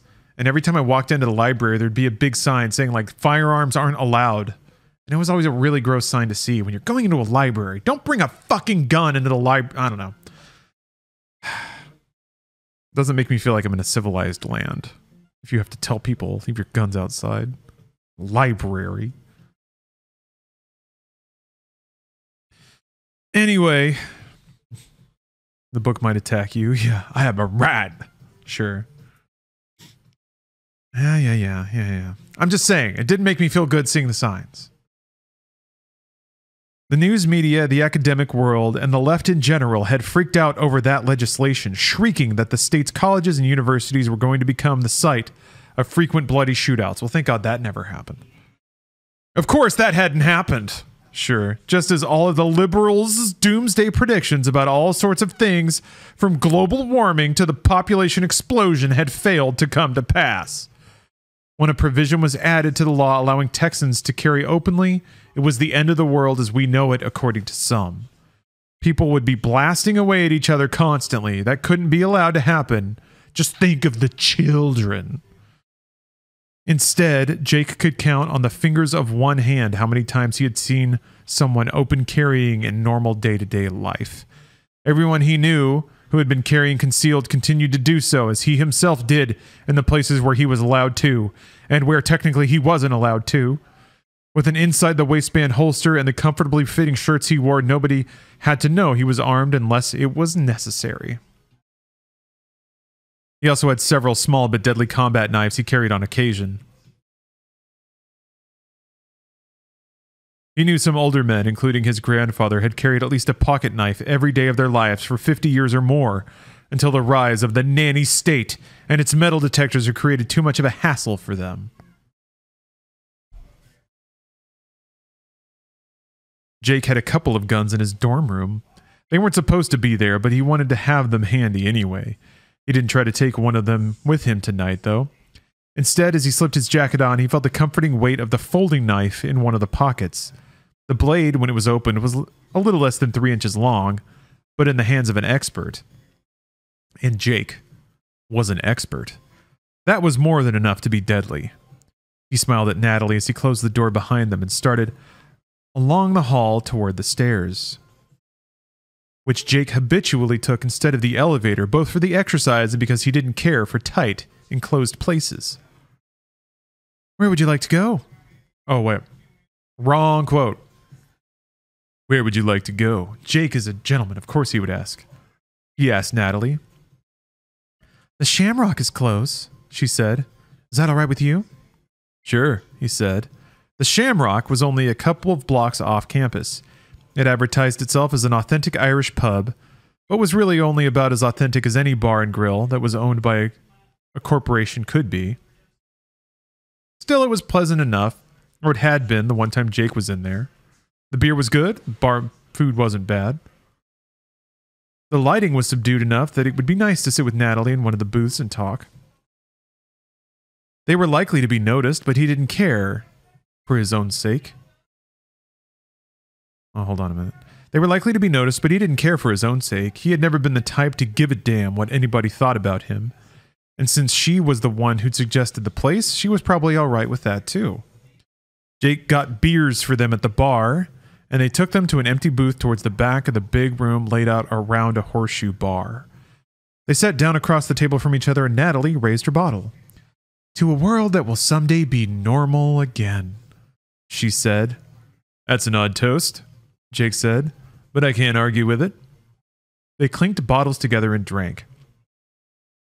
If you want normal, though, you're not going to find it on a college campus, he said. Not these days. If Kelton's any example, and from what I read online, it is.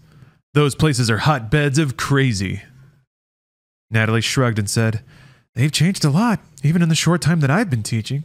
Things that seemed over the top and ridiculous a dozen years ago are commonplace now.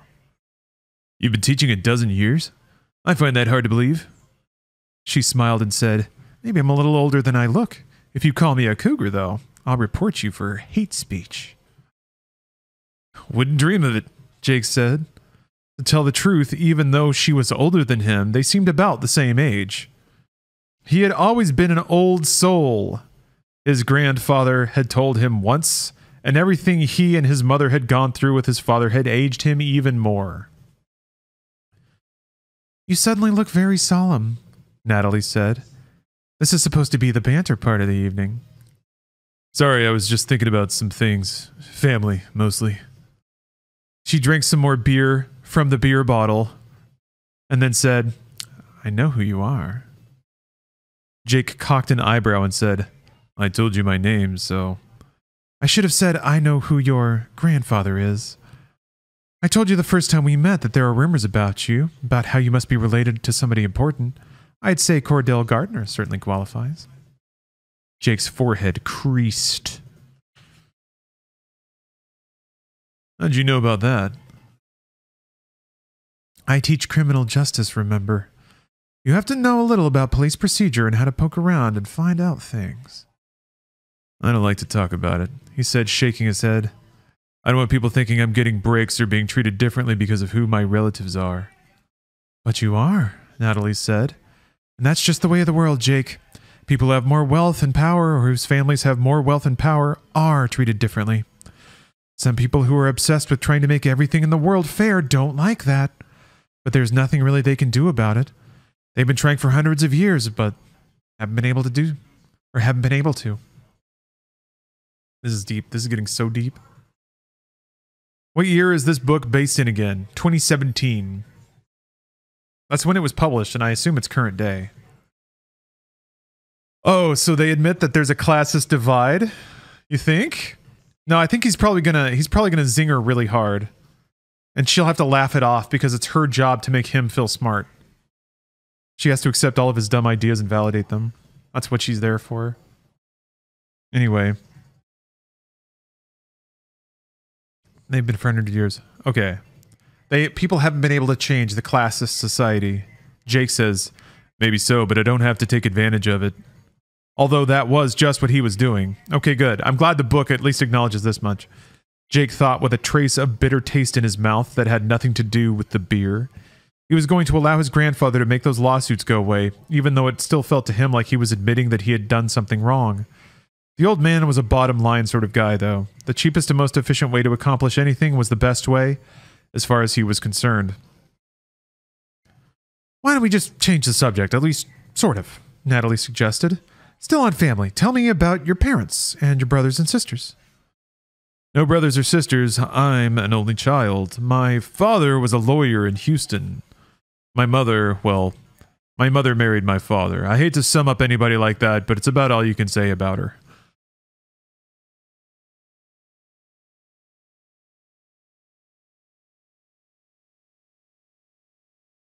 That's all you can say about an entire human, is that they are connected to a man.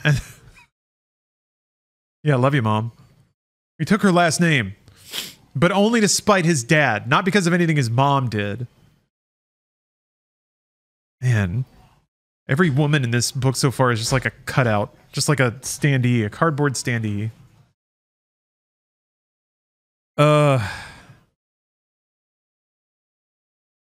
Is she from Houston as well? He shook his head. New Orleans. Her father owned a trucking company there that carried freight all over the country. He passed away a long time ago, though. Oh, someone in chat mentioned that's a reference to another William W. Johnstone book series. This is apparently a whole universe.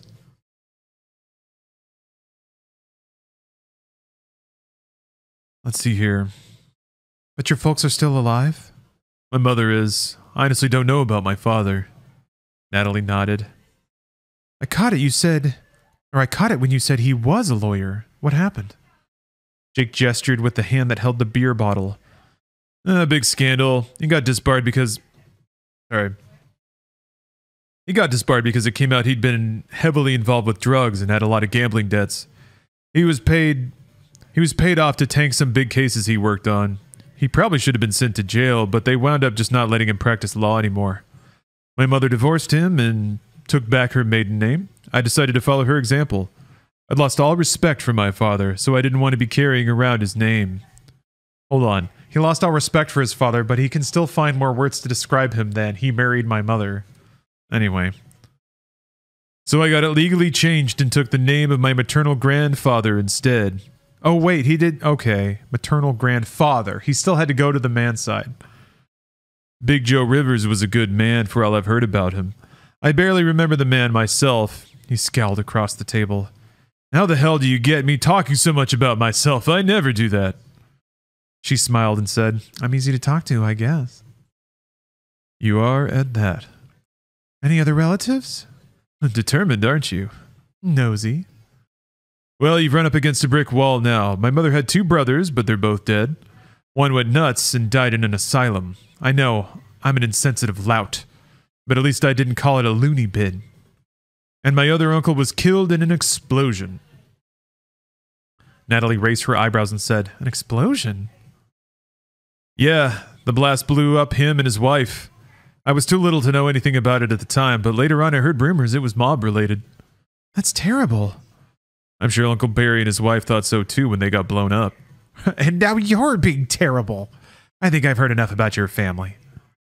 And I've said more than enough about him, that's for sure. Tell me about yours instead. My family? She smiled. I come from a long line of madmen. We are Irish, you know. Of course she's Irish. Red hair, alabaster skin. Why do conservative dudes love women from the British Isles? I don't get it. They just want, like... I don't get it. Anyway. The best kind of mad, Jake said as he grinned and raised the bottle in his hand. White. I mean, yeah, white, but, like... I guess it's, like, white but majestic. They want, like... It's like their version of Magic Pixie Dream Girl. If you could change your fate. Exactly. Ladies wandering the moors with their long flowing gowns. Pale. Beautifully pale. Yeah, exotic white. Yeah. Yeah, pretty much. Spain, too saucy. They might fight back. They might stab your ass. I guess it's like you can put the like domestic goddess pattern over it most believably. Yeah. Anyway, that's the end of chapter 12. Australia's the spicy white. Sriracha white.